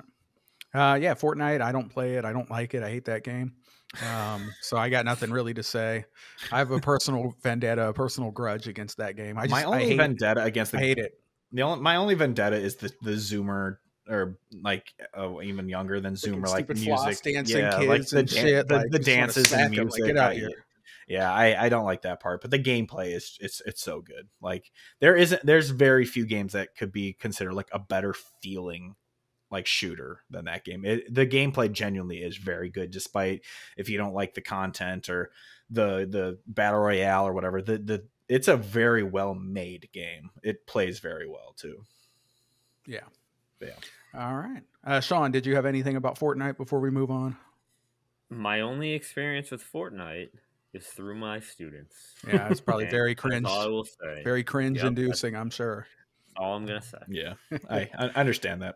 Now that's why it's funny thinking of like there's all these kids playing, and then you got me who's like a stoned 30-something-year-old playing with my friends, like, yeah, let's do it. Like these kids versus these adults who are just like, let's do it. You're getting killed. Hey, Sean, you talked about taking points away from the kid with the Bucky shirt earlier, but if I saw one of my students doing freaking the floss dance in class, he's definitely losing points. That little bastard. Yeah. Well, good. They need to learn. No, I'm just kidding. All right. So that was Fortnite for Hodge. Let me go ahead and move on to my number 3, which is, let me pull up my thing. It's going to be, okay, this can be a game that I'm sure almost none of you guys have played, but shout out to Lockmort because I know he played it. We talked about this. It's going to be Dark Age of Camelot. This is an old MMO PvP game, player versus player. That's what it was all about. Really love this game. Played it for hundreds, thousands of hours, just leveling up your characters, joining guilds, doing the PvP battlegrounds, going out to the frontier or whatever, where you had the big open battle where it was realm versus realm versus realm. It basically had 3. Kitty, I am recording a podcast, okay? All right. No respect, I'm telling you. He's like a Fortnite cat. He's like a Fortnite kid sometimes. But yeah, so DAOC, Dark Age of Camelot, just going out there, the realm versus realm versus realm, going out there fighting for your side, taking keeps, doing all kinds of stuff. It was just a lot of fun. So much fun, so many memories playing with one of my best friends, Henry. Shout out to him. We just grinded that game, just leveling up all kinds of characters. And then we would re-roll. We'd be like, oh, now I want to make a vampire. Oh, now I want to make a like an infiltrator or whatever, or I want to make a ranger, and like just making all these different classes and then leveling them up and then going to the battlegrounds and PvPing and killing people and ganking people and taking their keep and their fort. That was so much fun. So many great memories there. Shout out to Dark Age of Camelot. Shout out again, like I said, to Lockmort, because he knows, he's played this. We talked about it. He loves it as well. I think that's his favorite MMO, and it's mine too. So shout out to that, and kind of all encompassing, not just Dark Age of Camelot, but kind of as like a side thing, all of those player versus player MMOs that I used to play back in the day, like Asheron's Call and Shadowbane. That was just a time for me. I had so much fun. I just love player versus player. That's what I live for. I just wanted to kill other players, and I wanted to loot and take their shit, and I wanted to take their castle and make it mine. And do like big diplomacy, nation building stuff. It was just a lot of fun, a real social experience. So that's it for me. Dark Age of Camelot. I don't imagine that either of you guys have anything to say about this. Never heard probably of it. Before your time. I think it came out in 2003, 2004. So 2001. I just looked it up. Oh, 2001. Wow. Okay. Yeah. A long time ago. Great stuff. It's still ongoing. Actually, they're still running the game. There's not a ton of people playing it. It's a smaller audience now, but it is still going on. All right, let's go ahead and pass it over to Sean Mason. Number 2. All right, my number 2 is Crash Team Racing, Nice. the definitive kart racer. Much better than Mario Kart. I gotta go. Sure.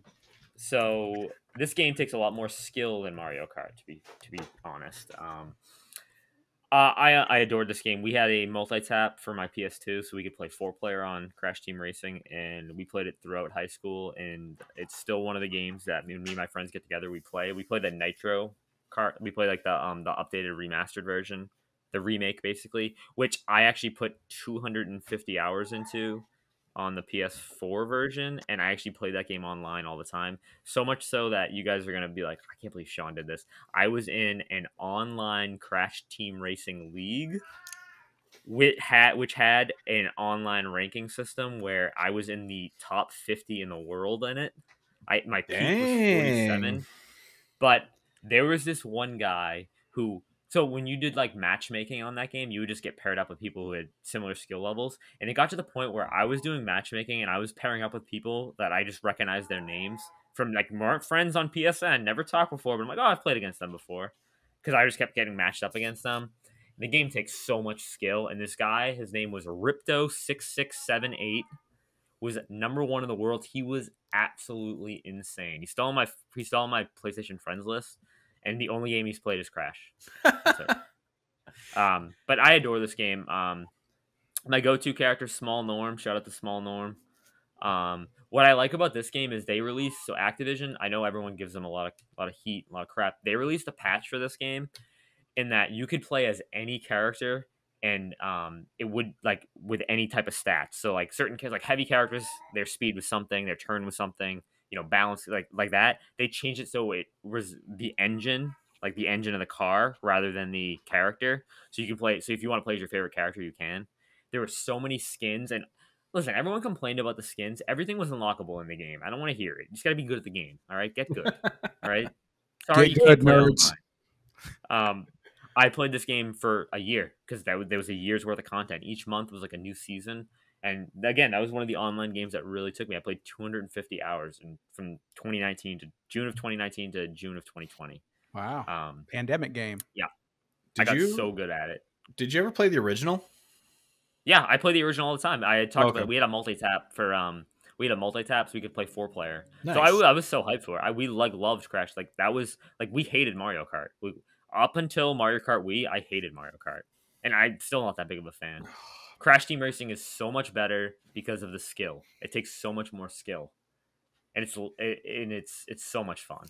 The maps are iconic. The character, like, I'm a Crash guy though, so I love Crash. Hodge, you would have liked it when they added Spyro. I do love Crash Team Racing. I played the original and the remake. I didn't platinum it because I remember there were some insane. Dude, that was the best platinum ever. I remember there were some insane ones that I was like, not happening. But I do love them both. But Mario Kart, just 64, the OG is just still my favorite card game of all time. But it's Yeah, Crash Team Racing. It's great because yeah, like you said, I mean, it truly is like it's kind of like the Android versus Apple thing, where it's like Apple, it just runs well, and you know it's gonna work, and that's kind of how Mario Kart is. Whereas Crash Team Racing, it's customizable and it's takes a lot more skill to kind of do it. Because yeah, it does.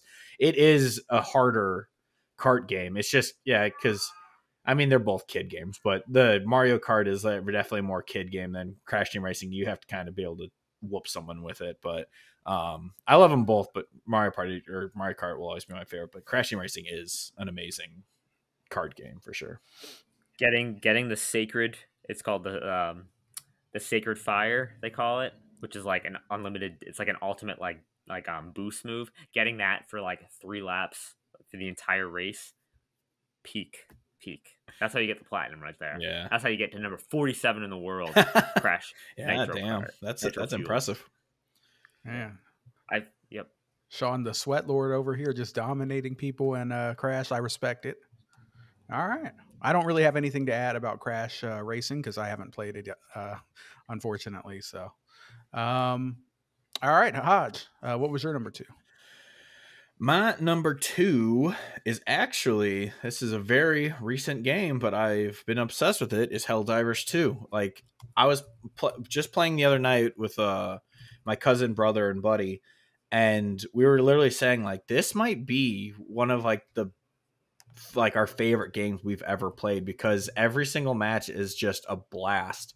And, like, because I was debating not including it because I didn't want it to be like recency bias or anything, but like it's in the same way as Fortnite. It's kind of one of those things where it's like there's always people online. It's kind of dwindled a little bit since in the last month or two, just because, you know, people have lives and they're not just going to dedicate to, they're not like me who will dedicate their night to a game that's been out for, you know, years, like Fortnite.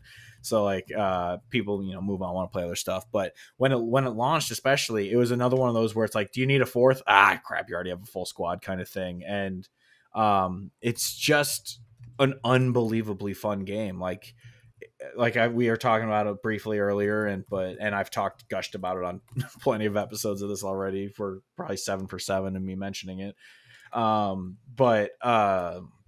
Yeah, it's another one of those where it just gives me those same, like, that nostalgia vibe of we played this, just everyone was online and whatnot. It was just, yeah, I don't know. I can't, I've talked about it so much, I don't even know what else to say about it. I adore this game. And so I really do think it's probably my second favorite multiplayer game of all time. It's just that much fun. But yeah. Okay. Helldivers 2. Nice. I haven't played it. So many games I haven't played, apparently. That's what happens when you're the single player RPG guy. You're playing all these 80-hour games. It's like, it kind of limits you get the one amount of game stuff for that you 2 can months. play. Dude, I play a bunch of JRPGs that are 80 to 100 hours, yet I'm still playing these games. Yeah, except for Helldivers, get good. of course. Yeah, well, you're the GOAT, Sean. So yeah, I know. No, not at all. Not at all. Not even close, guys. So yeah. Helldivers 2. All right, I think we're all satisfied with that one, right? Mm-hmm. I will move on to my number 2. My number 2 is going to be Call of Duty. Call of Duty, I love it. I will pick a couple games from the Call of Duty series that were my favorites, but just in general, Call of Duty. I don't like Call of Duty that much anymore. I feel like it kind of sucks these days. But man, in the past, though, it was so magical. It was so good. I played so many thousands of hours with my friends. Shout out to Call of Duty 4 Modern Warfare. That was the first one that really got me into it.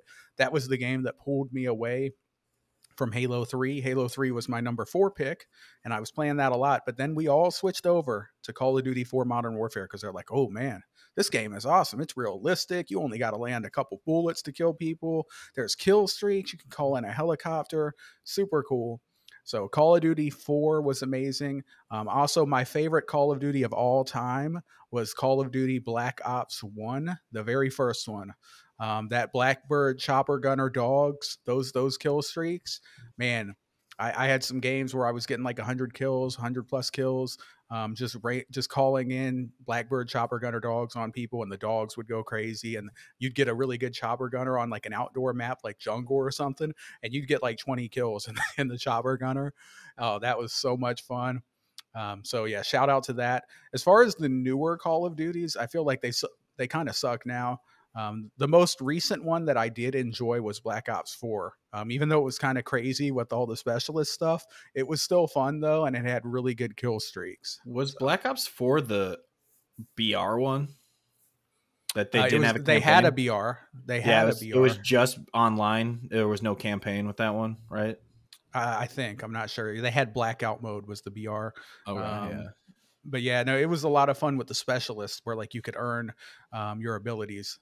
Like the one that I liked was the one where you had this big shield that had like a microwave turret built in. And I would just troll people with that. Like you would set that up and like just camp in a room and kill a bunch of people. And that was just a lot of fun, just trolling people. So you just admitted you were a camper in Call of Duty. Cool. I actually was not a camper in Call of Duty, but in Black Ops 4, though, that was getting towards the end where I was starting to get a bit annoyed of Call of Duty. I started to just abuse the cheese because there was a lot of cheese, and I was getting frustrated with some of the decisions they were making around the skill-based matchmaking and stuff, and all the sweat lords in every game. So I just started trying to abuse the cheese to piss other people off mainly. But yeah, no, like for my whole history, I used to do YouTube. I used to do Call of Duty YouTube. I still got on my channel some montages and stuff. Now I've always been a rusher, run and gun. That's what I like to do. But yeah, Call of Duty, love it. Definitely, that's my number 2. You guys got anything you want to say about Call of Duty that we haven't already said? My only history with Call of Duty Online was my friend hiding it from Donnie in the ceiling. And my wife's really into Call of Duty. Like she loves Call of Duty. She plays it all the time. Her and her friend group. Same thing with Halo. And just little references that people used to make in middle school and high school, like Noob Tube, which was like the grenade launcher, I think. Yeah, the grenade launcher, the Noob Tube. Mm-hmm. And then people used to yell all the time, "Enemy AC 130 above!" That's it. Yeah. Call of Duty, yeah, I've played since the original. I loved it up until the last one I actually really enjoyed, surprisingly, because a lot of people didn't like it, was Vanguard. I never played the campaign, so I don't know if that's any good. Probably not. But I liked that it went kind of back to the World War II setting, and I actually wasn't gonna buy it because I was burnt out on Call of Duty. But I went out for dinner and drinks with some friends, and all 3 of them had it, and they're like, "Go home and download it." I'm like, "I don't want to. I don't like the new Call of Duties," and but then they got a few drinks in me and it was on sale. So I was like, okay, fine, I'll download it. And then we played it and I had a lot of fun with it, especially because it was or maybe, I can't remember. It was either that one or Cold War, where that was when I first bought an Elite controller. And so my KD was horrible. I was getting my ass kicked just because I hadn't really played them that much. Like I played Modern Warfare 3 and then I just kind of fell off of them for a while. And so I just wasn't playing them. And so I was getting my ass kicked. And then I got an Elite controller where you can shorten the trigger pull. And that's when I would start just doing single fire rifles and just destroyed people with that rifle, with that pull. So I got really good at it again. And so I can't, but I haven't played one since Vanguard. I missed because, the golden days was 4 when it was just Infinity Ward and Treyarch just trading off each year. Yep. And those were just that was peak Call of Duty. And then when Sledgehammer took over and Advanced Warfare came out, I was like, I'm out. This looks fucking terrible. I bought, like I said before, I bought Infinite Warfare for the Call of Duty 4 remaster. I bought Cold War just because it launched with the console, and so I wanted a next gen game, so I bought it with that, and I enjoyed it. I didn't finish the campaign. I wasn't big on it. I heard a lot of people liked it, but I wasn't big on it. But the online was pretty fun. I enjoyed that one, and then Vanguard, and then I just haven't really played since. I don't care anymore. I don't know how many have been out since then. I don't know or care really, honestly. But actually, I did play Modern Warfare, the remake one, and then I think a little bit of 2. I don't remember, but yeah, I just Call of Duty isn't the same to me anymore. It's those older ones that are just so good. But yeah, I agree. Yeah, good stuff. I had a Scuff gaming controller back in the day, custom made controller before the Elite came out. And it had the trigger stobs and the back paddles and stuff. And I had the one on the Xbox 360. And what was really cool about that is that you could choose It was an Xbox 360 controller, but you could choose to have the PlayStation 3 domed analog stick because they would custom build it. And that's what I did. So I had an Xbox 360 controller that had the PlayStation 3 domed analog stick, which was real nice, good for aiming. And it had trigger stops and back paddle. So you could jump and reload and stuff without taking your fingers off the stick. Oh, that was good times. Great. Yeah. My cousin, but all right. Yeah, my cousin Kevin's better than me at Call of Duty, and he did all the backpack. He has the elite control because I actually ordered 2 of the Master Chief ones. I can't remember why I did it for some reason, and so he just bought one from me. And yeah, he does all 4 back paddles where he has jump, crouch, and all that stuff. So he's moving around a lot better than me because I'm too stupid to learn the back paddles. All right. Good stuff. Shout out to Call of Duty. All right, guys. So we're going to go ahead and move on now to our number 1 favorite multiplayer games of all time. But before we do that, I just want to say, if you guys are still listening to the podcast, if you haven't yet, please go ahead and hit that like button. It only takes a second. It really does help us out a lot with the algorithm and getting some listeners, and we appreciate it. So thank you, guys. So let's go ahead and move on to Sean Mason, your number 1 game, sir. All right, I kind of teased it earlier. It's the Smash Brothers series in general. I adore these games. I got my first game for my GameCube August 15th, 2002. I got Melee with my GameCube and 4 controllers. Played so many hours of Melee. Super Smash Brothers Brawl. It was in March of 2008. I was in 6th grade. I went to the midnight release for that. Me and my like 5 of us, me and my friends, and my sister was in high school. She's a freshman in high school. She was there with us too, and we were the youngest people there, and we had there was a Smash tournament. We were in that, and I remember just Brawl. The anticipation for Brawl was so hype, and going to the Smash dojo every day. They'd release a little bit of news every morning at 6 a.m. Eastern time. And we used to look for it before school. And some days it'd be they'd release an item. Other days it'd be a character, and you'd be like, oh my god, oh my gosh, I can't believe Lucario's gonna be in the game. Pokemon trainer, what is this? Or you'd get up and it'd be a song. You'd be like, oh, yeah. This is song. But yeah, that anticipation for Brawl was hype, and then playing it. I remember July 3rd, 2008 until July 4th. I had a big sleepover on July 3rd, and do you remember do either of you have Hodge? You didn't have a Wii. No. Midnight, did you have a Wii? I had a Wii, but like I mentioned earlier, I have never played Smash Brothers. I know, but did you remember on the Wii how if you there was a mail section, and if you click, there was if you clicked into the mail section, it would tell you the hours you played for each game that day. Do you remember that? Vaguely. It sounds familiar. The July 3rd day, we played 12 and a half hours of Smash Brothers Brawl that day, and I'll never forget because we took a picture. We took a picture with it, a camera, an actual camera. Yeah.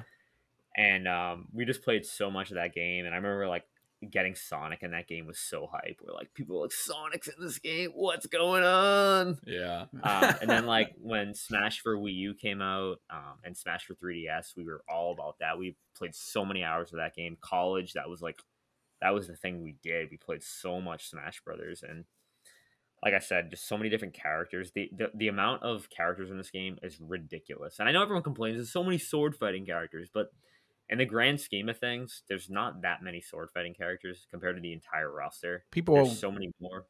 People always complain about the amount of Fire Emblem characters, which for me, that wouldn't bother me because I'm a big Fire Emblem fan. I love Fire Emblem. So. And there's not even that many. There's not that many. People just like to complain, probably. Well, I think the complaint was also the fact that they were added characters, so every time they added it, just another sword character is being added. It's well, I mean, if they're part of the roster already, that's fine. But it's kind of when half of the characters being added are that, then I can understand it. But yeah, it's definitely not as many as they make it seem. Sorry, didn't they add the goat Sephiroth? I saw that. They added Sephiroth, they added Cloud, they added Ridley. My mind was blown when they added Ridley because I really wanted Ridley for Brawl. Who's Ridley? All the way back in Brawl. He's a Metroid villain. Oh, okay. I haven't played much Metroid, so. My mind was blown with that. Just so many memories just playing multiplayer on Super Smash Bros. Brawl. They had the create a stage mode, and we used to create the stage with giant square, and in the top left corner there'd be a little opening at the top. We called it jail, and you jump into the jail and you just beat the crap out of each other, and like you'd randomly, everyone would have 999 damage, and it'd be like, all right, who can randomly get launched out of the side of the jail? The most Playing satisfying 99 feeling. playing 99 live matches, just like stuff like that. It's just so much fun. I have so many good memories. That's the thing. Yeah. I do love that about Smash is that you can customize which items are going to be in the game and all that. Like it's so customizable. It's not just like, all right, you play as these characters on this map, go. Like you can change so much about each game, and that adds You to can it so much. customize what song plays on which stage. Mm-hmm. Yeah. You can cut like it's so good. Yeah. It's so good. I just love Smash, and yeah, Smash Bros. My favorite multiplayer game. Okay, Nice. shout out to Smash Brothers. Yeah, the thing about that for me is like the concept to me seems super easy. I'm like, okay, this seems easy to understand and it sounds awesome. You just beat them up and you knock them off the stage, right? But then when I watch people play Smash, I see someone that's clearly getting knocked the fuck off the stage, and then all of a sudden they do some super like quadruple jump dash maneuver and get back on. And I'm like, what the fuck? Well, this is recovery. How do you not get it? They call it recovery moves. Okay, and then like what? You only have so many recovery moves? Well, if you do a recovery move, after you do your recovery move, you can't do any other moves. If you don't get back to the state, like you until you hit the ground, you're like basically you can't do any other move.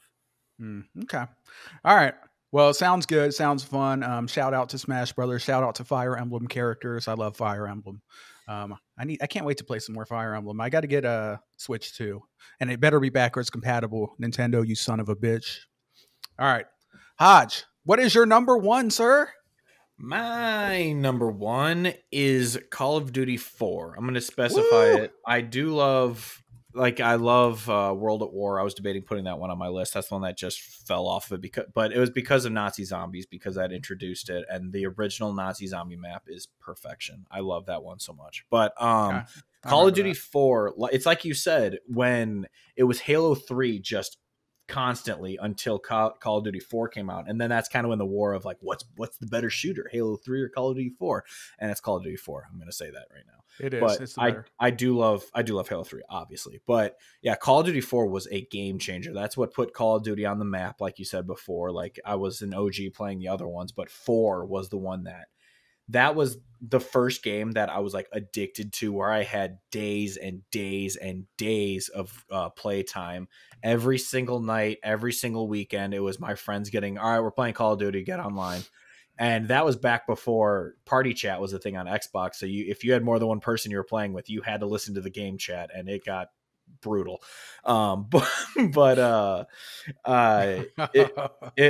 Especially in Search and Destroy, when you died, everyone was in the lobby together and you're just shit talking each other. Like, yeah, dude, we those got were the best memories. Yeah, but Call of Duty 4, yeah, it changed. And I mean, obviously this is the multiplayer, but that campaign was so good. Like it was like, shooters don't usually have that great of campaigns, but that one was unbelievably good. But I loved it. Was you hit Sam? I wasn't looking. I was just gonna say, you talked about the campaign of that. How about like right when you fire it up, 50,000 people used to live here. Now it's a ghost. It's a ghost town. Yeah, so iconic. It's so good. And the mission in the campaign where you're crawling on the ground in the ghillie suit, and all ghillied up, the soldiers are passing you. Oh, it's so good. It's honestly it's one of the best campaign missions of all time.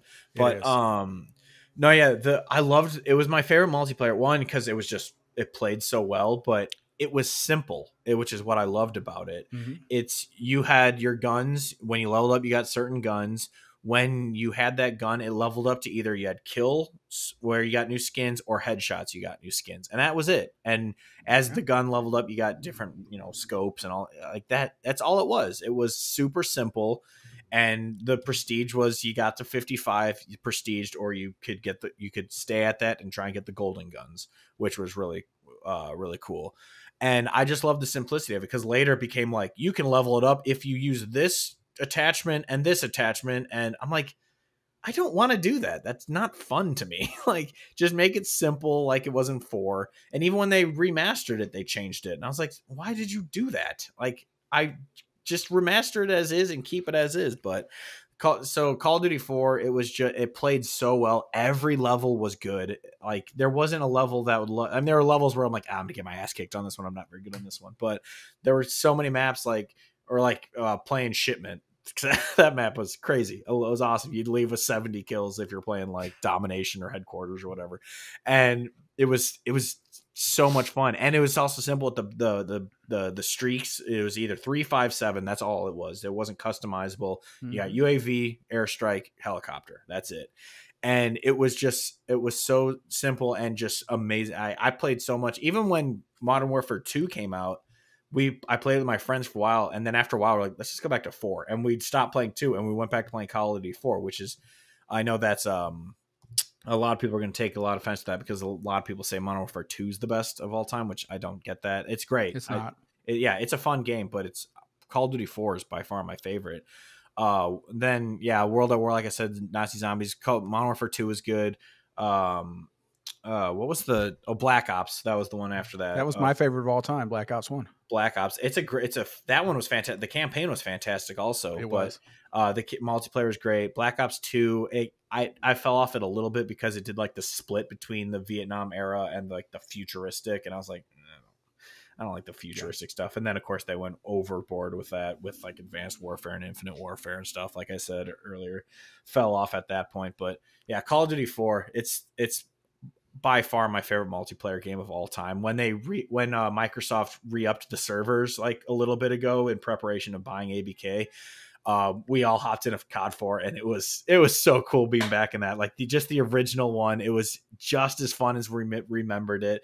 Our skills had atrophied a little bit. We weren't playing as well, but but yeah, it was.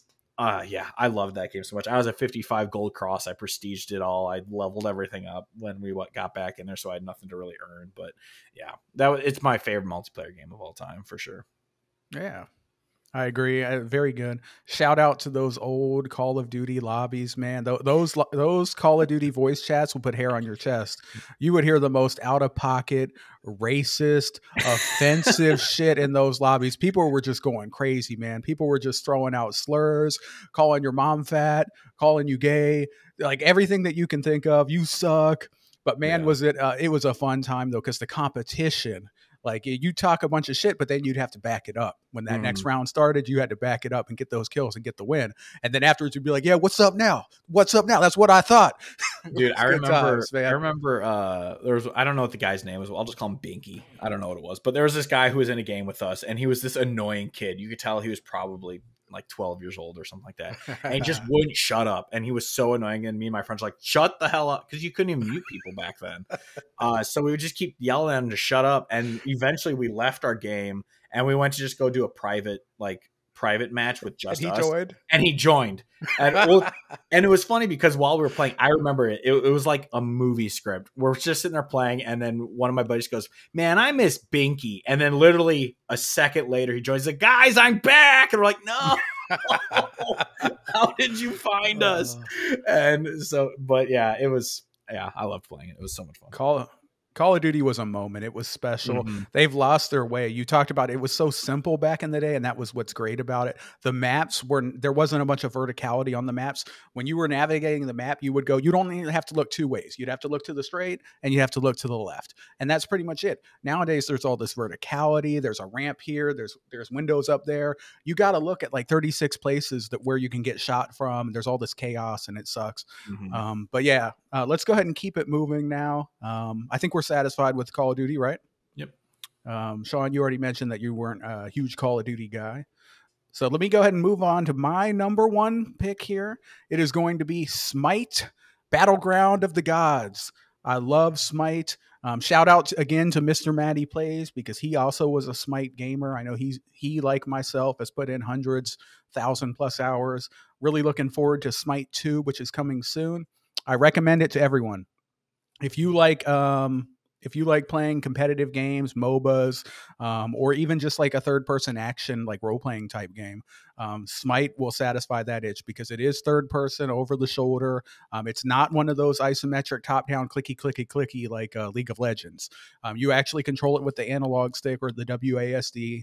You have your abilities. You're playing as gods, so you're playing as Poseidon, you're playing as Zeus, you're playing as Chaac and Medusa, and all of these gods from mythology. And you just go out there, 3 versus 3 joust mode, where it's just one lane and you guys fight, and then you have to take the tower. and then you have to take their Phoenix, and then you have to kill their Titan, and you win the game. And they're trying to stop you. Or there's the Conquest mode, which is like the professional style where it's 3 lanes, and it's 5 versus 5, and you have your dedicated roles. You got the mid laner in the middle. You've got your ADC, your attack damage carry, which is like a hunter, over on the one lane, and then you have your solo in the other lane, which is like a warrior usually. And then you have a jungler who runs through the jungle and gets the buff and helps people in ganks. And then you also have a support, which plays like a guardian that also roams around and helps people. So it's really good.